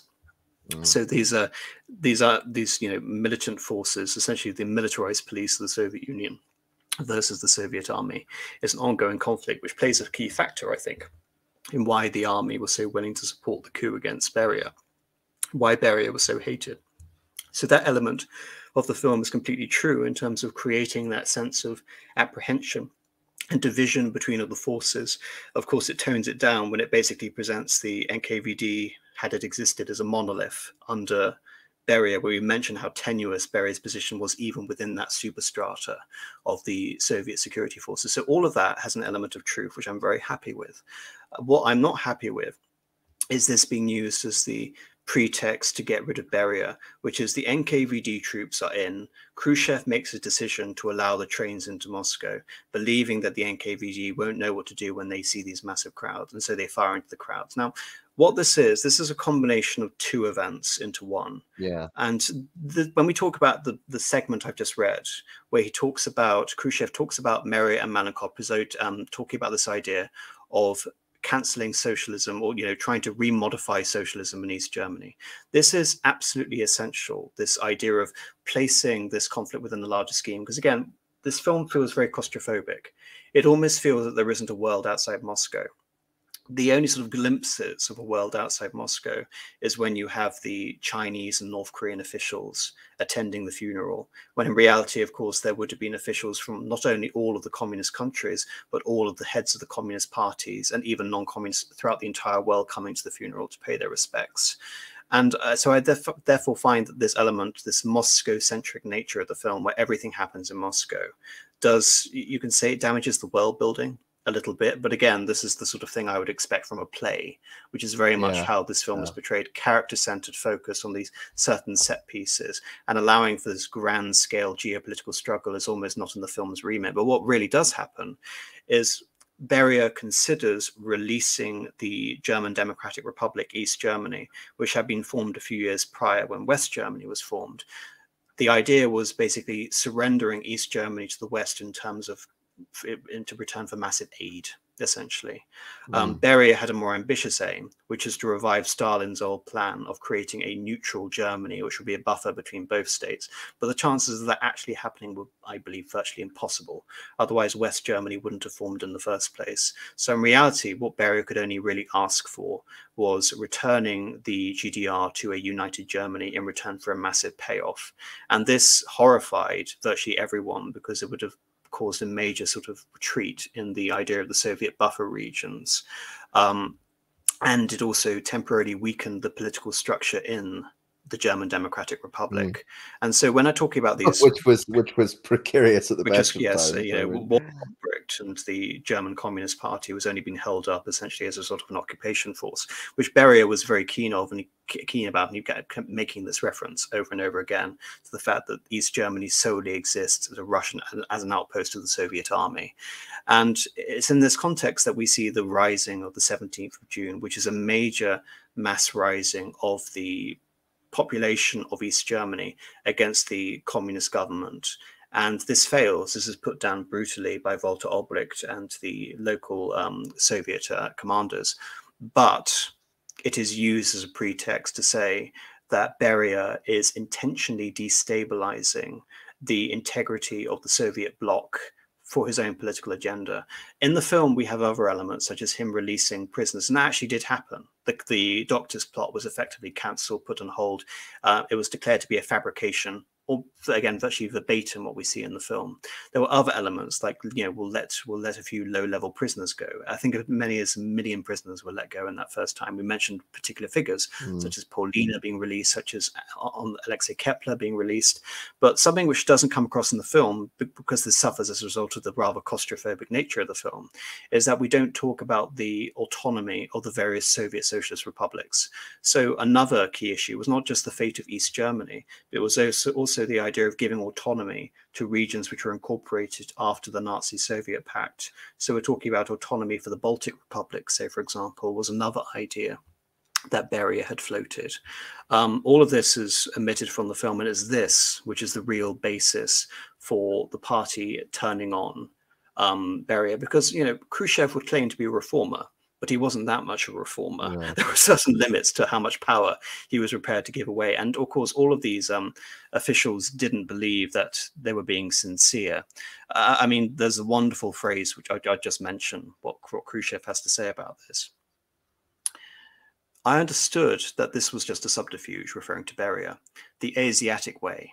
By that term, we mean that a person is thinking one thing and saying another thing completely different.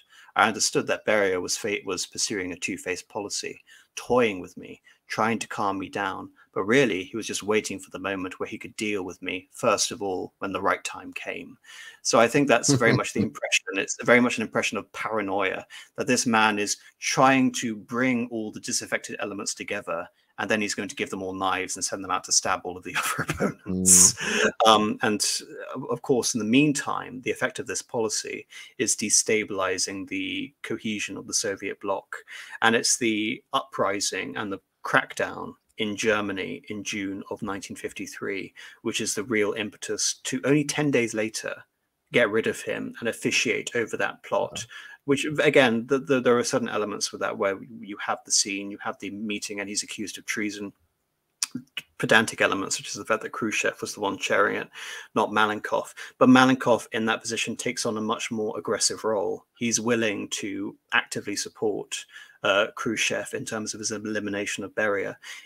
In the film, Malenkov is basically presented as being on side with Beria all the way up until the end, even almost being forced to sign the official death warrant. And, you have that moment where he mentions, where his knife is on his leg, but it's actually Malenkov who presses the button, which brings in the army, which arrests whereas Beria. Khrushchev has to do it. It's not Khrushchev. So I mean, Malenkov is...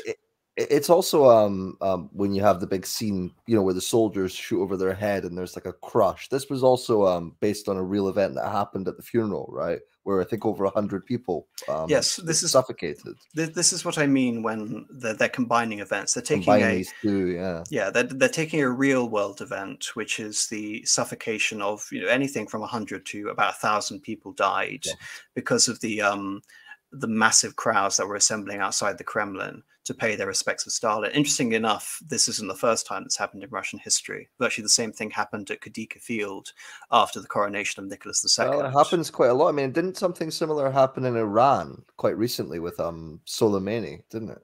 Yes, I think something before that happened in Bangladesh. But anyway, it's this is the impetus for all these deaths, these pointless deaths that we see in the film. But what we see here is that there is you can say, a haphazard plot, which is the result of Khrushchev maneuvering potentially against Beria, which results in effectively these deaths are somewhat the responsibility of Khrushchev.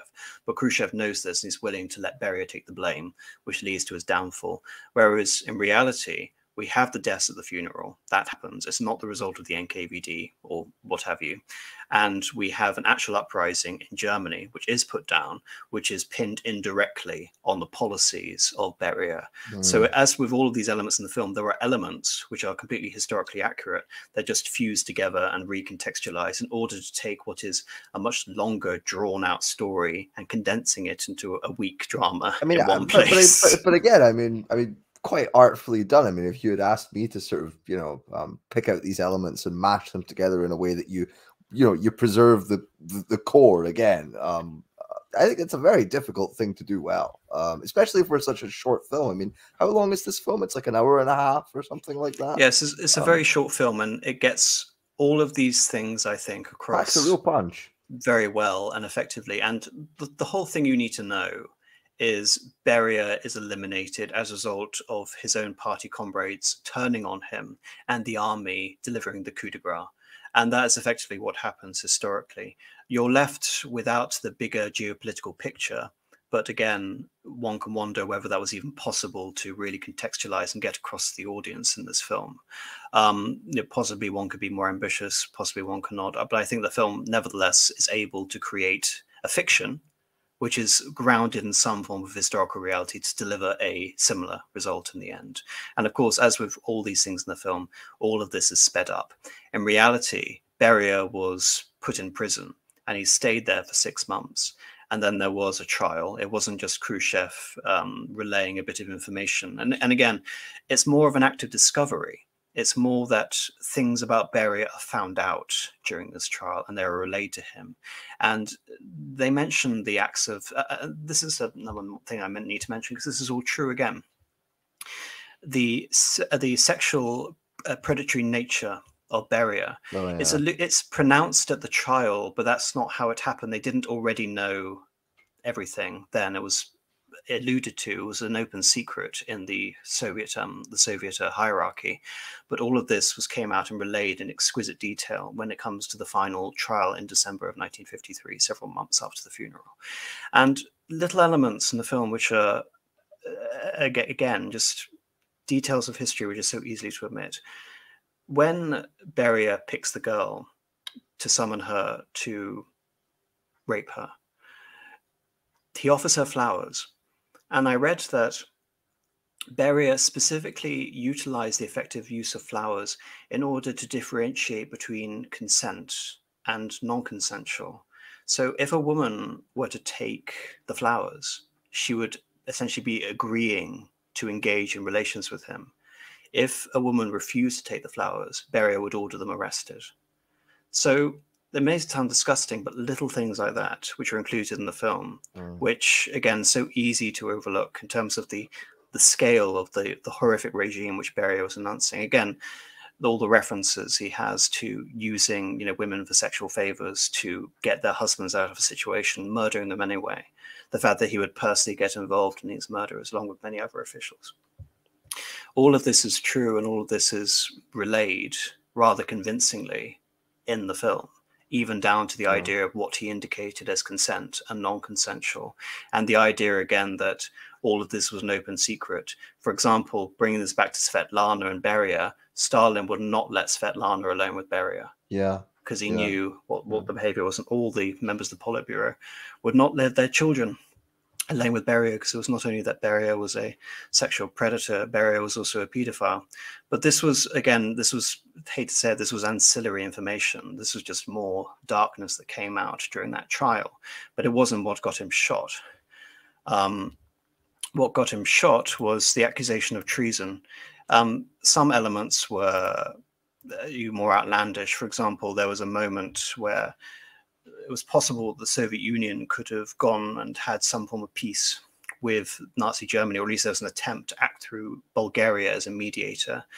And Beria's role in that was open essentially for treason. But in the end, the general line was that Beria's policies were the result of him being a British agent meant to destabilize the Soviet Union, and therefore he was a traitor against the Soviet Union. So again, that's more likeliness and most is fabrication, but there was generally a moment of relief from all of these officials on so many counts, like we see in the film, where Khrushchev is basically good riddance to bad rubbish at the end of the film, where they shoot him and again cremate him and bury him in a forest in Moscow, which is all true, to end such a grisly figure. Oh, he's such a horrific man. It upsets me. It really does. It really does. And I'm Scottish, so I mean, Yes, well, it's amazing that they took all of this material and were completely open with it and were able to make it into a comedy. Yeah, you gotta give it to them, right? You gotta give it to them. I also do love the performance of Veal as Beria, like in the end scene, where he's just screaming at them all. I've got stuff on all of you. I think he's fantastic. Oh, that moment in particular where Malenkov is going, "No, all of you, all of you." I was over here, and they're quivering over the exact gesticulation. So funny. So good, yeah. Oh, but it's interesting how you can take a scene which is one, the NKVD chief trying to threaten to kill all of his comrades and take that and make it a comedic sketch. Again, there is an element of genius in that, which I think has to be appreciated, even though we're not trying to deconstruct the comedy, because that's not really our arena. Nevertheless, you can't help but appreciate it if you have that dark comedic screen. I mean, it's more impressive than his other work, because I mean, the thick of it. I mean, British politics, the comedy writes itself half the time, doesn't it? But yeah. But again, the fact that this man was completely unrepentant, he didn't see his end coming. I mean, another thing Khrushchev notes is that Beria seemed surprised when you had essentially the trap laid for him, where he was denounced at that plenary session. And that's again begging, very much, wasn't he? Yes, and that very much comes across in the film. But as with all Yeah. of the elements of the film, all of this is sped up. And it leaves the film with a bit of an epilogue where you have a performance again by Radio Moscow. And you have a Brezhnev looking over him and alluding again to the idea that he was able to remove his rivals and he would in turn be removed by Brezhnev, which of course is all true. And we've alluded to that already. The idea that all of these officials, these doctrinaire Soviets, would denounce the fact that Khrushchev in 1956 would come out with his secret speech against the legacy of Stalin, and would begin the earnest platform of reform of the Soviet Union away from the Stalinist model. And there was a huge pushback from within the Politburo of these figures, correctly characterized in this film as doctrinaire Stalinists, and they would attempt a counter coup, as was attempted with Gorbachev in the dying days of the Soviet Union. And the coup was unsuccessful. Zhukov was instrumental in ensuring the continuation of Khrushchev's regime. What do you think about the betrayal, Jason Isaac's betrayal of Khrushchev? I mean, it's almost a meme in terms of how joking it is. I mean, he's known for his frankness. He's known for his I don't know his. Well, I'm curious. Because Jason Isaacs, he was I think his dad was a jeweler or something, but he does have that sort of working class, lower middle class background. And I mean, what was Zhukov's actual background? I'll just look at it quickly. I'd be curious. I'd be curious to see. I mean, he's also. It should be important to know that Jason Isaacs also plays aristocratic characters quite a lot of the time. I mean, he plays a very similar role in, an aristocratic role in. Oh, Patriot. He was in the Patriot. Yeah, he plays the the cavalry commander, yes, the dragoon. Peasant family. So, and again, that's very similar to all of these officials. I mean, sometimes you have these cosmopolitan bourgeois figures like Lenin, and then you have all these peasant iterations like Brezhnev and like Zhukov. So, yes, a Russian peasant.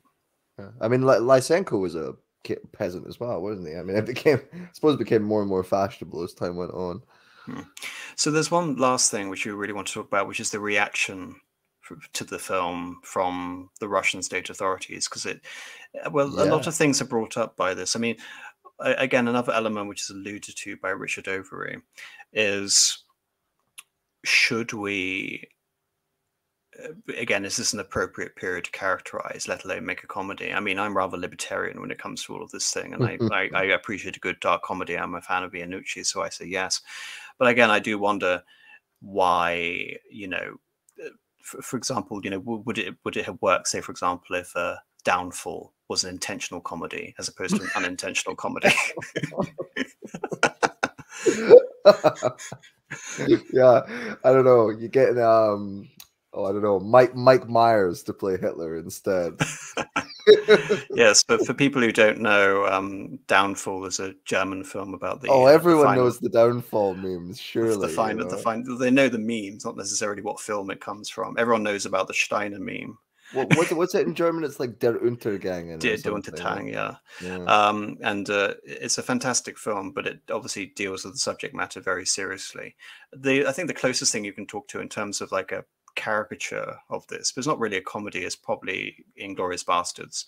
There are comedic elements to that film, and Hitler is almost overly comedic and caricature. That's like a big cape on as well. There's no nuance to that. I mean, in fairness, he is getting his portrait painted when that happens, but there is no like nuance to that film. And I think the only thing that recently came out was I haven't seen it, but a film called Jojo Rabbit, directed by Taika Waititi, the Marvel director, which is another reason why I didn't feel I necessarily wanted to watch it.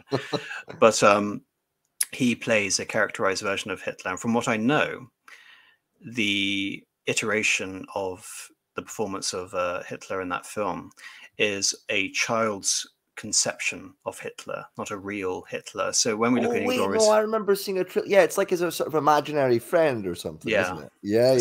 So it has to be several like layers removed before you can make this an appropriate subject. And I'm going to be very pretentious. Not that it's that difficult. And say, if you're looking at this from a Soviet perspective, then the death of Stalin is a case of lèse-majesté par excellence. It is a insult against the very notion of the Soviet system and everything it stands for and the officials who made it up. And again, it's in that sense, it is, you can say, the successor of testimony, in that it is like an aspect of dissident literature, dissident drama against the Soviet Union. What makes this more interesting to me, though, is how it's actually been received in Russia post-Soviet Union. Understandably, to some extent, I wouldn't even say that understandably, the Communist Party, which is still the official opposition in the Russian Federation, didn't like the portrayal. Now, I find this odd because there is a lot of sort of Gorbachev-esque elements who vilify this period of history. And Khrushchev isn't necessarily portrayed that badly in this film. I mean, Khrushchev is the closest thing you have to a protagonist. I mean, of course, it's cynical. All of this is rather cynical, but I find it interesting. Perhaps it's more, if anyone's going to make these critiques, it should be us. Not a bunch of Yanks and Brits. Maybe, but to my mind, it's interesting that the Communist Party is prepared to defend this era, because even the Stalinist period is something that a lot of modern day communists, or Western communists, Eastern communists, more or less vilify for various different reasons, which I don't want to get into. So that's interesting. But it's the fact that the Russian Cultural Ministry decided to ban this film, and even members of the Zhukov estate came in to join in the attempt to ban this film on the basis of inciting ethnic hatred, even because it was an Anglo-French production. The idea that the film was in some way politically inciting ethnic hatred. And I wonder, what possible justification can you argue for inciting ethnic hatred? I mean, none of these characters, Mingrelians, or what? I mean, none of these characters are particularly Russified. There are no sort of ethnic elements, almost, that caricature them. I mean, what the film is doing rather well is almost taking characters like Stalin in his rustic sort of peasant mentality and trying to recontextualize that as to how an English audience could conceive that, and the interpretation of that film is English Cockney. So I don't understand. It's not relying on stereotypes. I mean, even when you hear, there's a line in the film where Tambor as Malenkov says, "You can kiss my Russian ass," saying in a very strong American accent. There's a bit of an absurdity to all of this. I mean, you won't possibly get the impression in the film that these characters are all of different nationalities. How do you know that Simon Beale as Beria is Georgian and Stalin is Georgian? How do you know that Nikita and Malakov are Russian? And how do you know that Kaganovich is Ukrainian? There's nothing in the film that can possibly get away from that. So I just, again, I wonder why the Russian state, not necessarily the Russian people, because this film, from what I gather, has actually been quite well received from those who have seen it. I wonder why. Sometimes with these sorts of things, it can be to do with the way the film's been promoted, the way the film is talked about, and I'm kind of curious because it wasn't really. I mean, I heard about it, but it wasn't really on my radar in a big way in 2017, and so I didn't really follow the hype and the reviews, and so I wonder if a lot of that, the bump surrounding the film, perhaps contributed to this very strong response from the Russians, but I really don't know. It's not the Russians; it's the Russian Cultural Ministry. Well, like I said, it's relegated, and I wonder, because it brings up many questions of how the modern political system in Russia has to contextualize Stalin. And I think it's fair to say that Putin tries to contextualize Stalin in the fact that he was a Russian patriot. And, yeah, but he was a war hero. He was won the war, right? That's the main thing. When you look at the Great Patriotic War, which, if anything, from a communist perspective, is a misnomer. Many Russians are still incredibly proud of that, probably more so than anything in the West. Yeah. And I would say, I have a couple of Russian friends, and I've had people tell me that essentially, a lot of Russians look on Stalin like we look on Churchill. Because it's well known that Churchill did a lot of terrible things as well. And he wasn't a very pleasant man, but he won the war, and that counts for everything, right? Yes, so I do think they're sort of comparable in that. In fairness to Churchill, though, he didn't kill 20 million of his own people. Yeah, he wasn't that bad. Unless you're going to be an Indian nationalist and claim he was responsible for the Bengal famine. I am half Bengali. So Oh yeah, yes, I'm revealed, sorry. revealed on I'm screen. sorry I offended you, Columba, but um, no, there are lots of interesting questions about how one contextualizes the Stalinist period within the modern conception of Russian history, and definitely a nationalist, anti-Western conception of Russian history. Very much Stalin fits into that mold. Yet, of course, he was also a monster by any definition. I mean, we're talking about him in terms of appreciating his intelligence. I mean, it's one of my many sins that I'm drawn and attracted to figures who display incredible amounts of intelligence, yet also I'm explaining how morally repugnant all of this is. If Yeah, anything, I mean, an issue with being a historian is that it kind of desensitizes you to all of this stuff, and you yeah. just To become the point where focused. you're seeing how someone got someone killed or whatever, and you're like, wow, you got to give it to them on this one. Mm. I know the feeling. I know the feeling.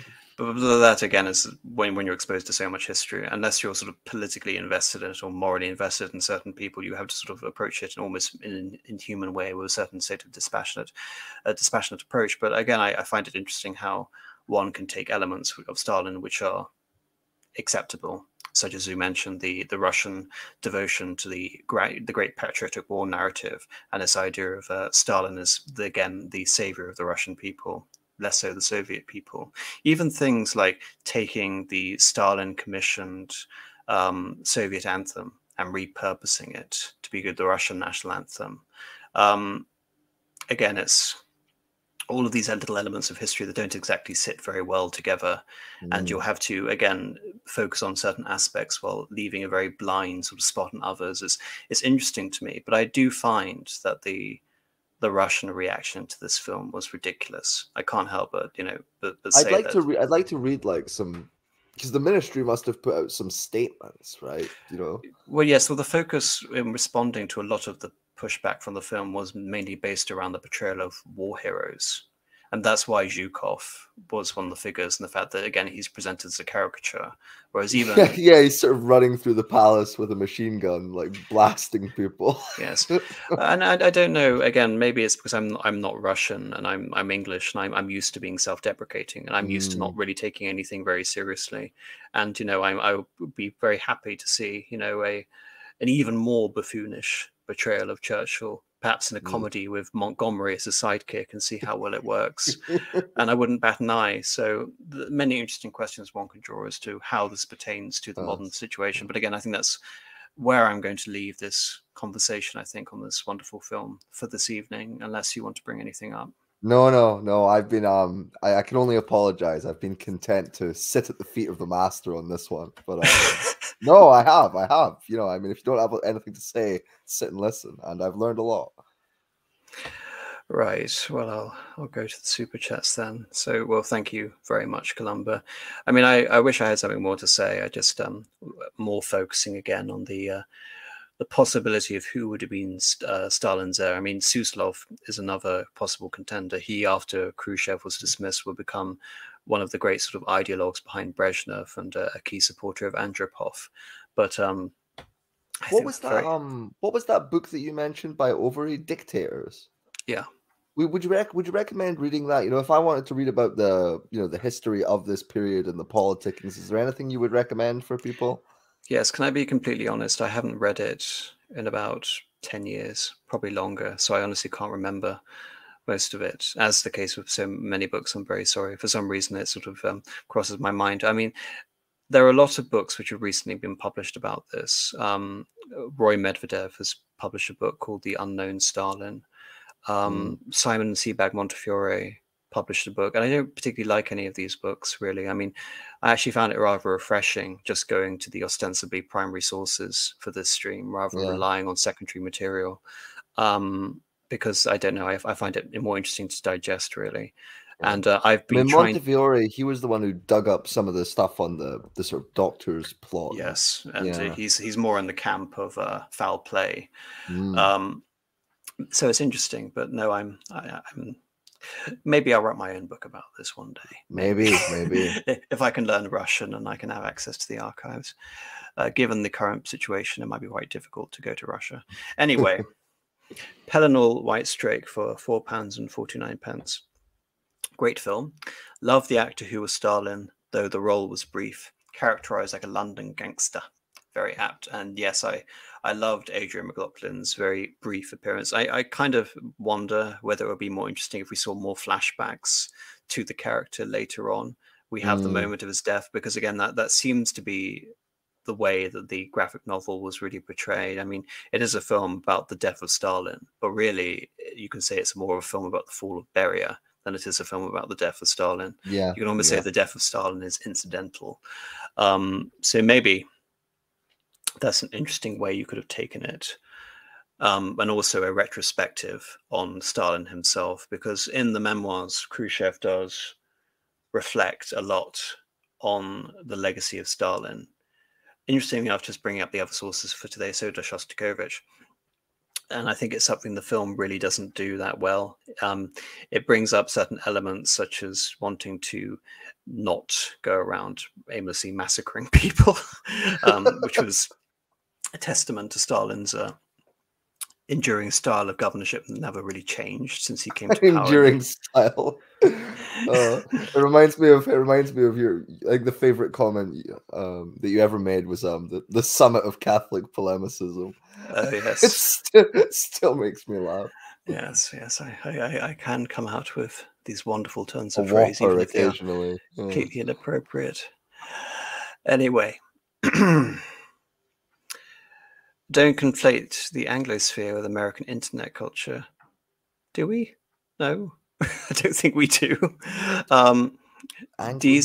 Who's this from? Sorry. Sorry, just a comment that came in. D's Bit of Rough for £1.79. Thank you very much, D's Bit of Rough. Don't say it again. D's Bit of Rough. Oh, you're a sick man. I am. I'm very dark, screwed up. Can you both snap me like a Kit Kat? Ooh woo. Well, fuck. I'm sure you're very happy that I've been paid to say that, D's Bit of Rough. So thank you for making me say that. I look how you've lowered yourself for what was it, £1? I know. Another dollar in your G-string. Negro Nazi. It's not getting better. It's not getting better. For €2, the stream is definitely demonetized. It'll be a miracle if it's monetized. Well, with names like these, you're not helping. I don't know. Maybe we should have spent the entire stream talking in euphemisms rather than saying names as well. Yes. Thank you. Well, thank you. I'm not going to say your name again if that's all right. So thank you again. Bolero 393 for $5. Which Jason Isaacs' role strayed more from history? Zhukov in Death of Stalin or Tavington in The Patriot? Well, I mean, Tavington's a fictional character, so I'm not going to mention The Patriot. You're not going to make me do The Patriot. I've already done one xenophobic Mel Gibson film directed at the English. I'm not going to do another one. It seems a bit redundant. Otherwise, he will imitate the death of Stalin and have a cerebral hemorrhage here, right now. But I feel like I'm having that right here, right now. But no, one of the things I enjoyed about reviewing this film in particular is that I liked it. It's a historical film that I actually enjoy. Makes a change, because usually they destroy me. They make me die a little bit inside. It's interesting enough. I was listening to a review of this, and they were wondering how the film would have gone across had all the characters tried on Russian accents, and I'm so glad they didn't. Have you ever seen the film Child 44? I haven't. No, I know of it, but I haven't seen it. Well, for some reason, they took a real case about a Russian mass murderer in the 90s, and they wanted to place it in the Soviet period for some reason. And all this I can remember about this film is that you had all of these ensemble cast. In particular, it was oh my goodness, how have I forgotten his name? I'm really sorry.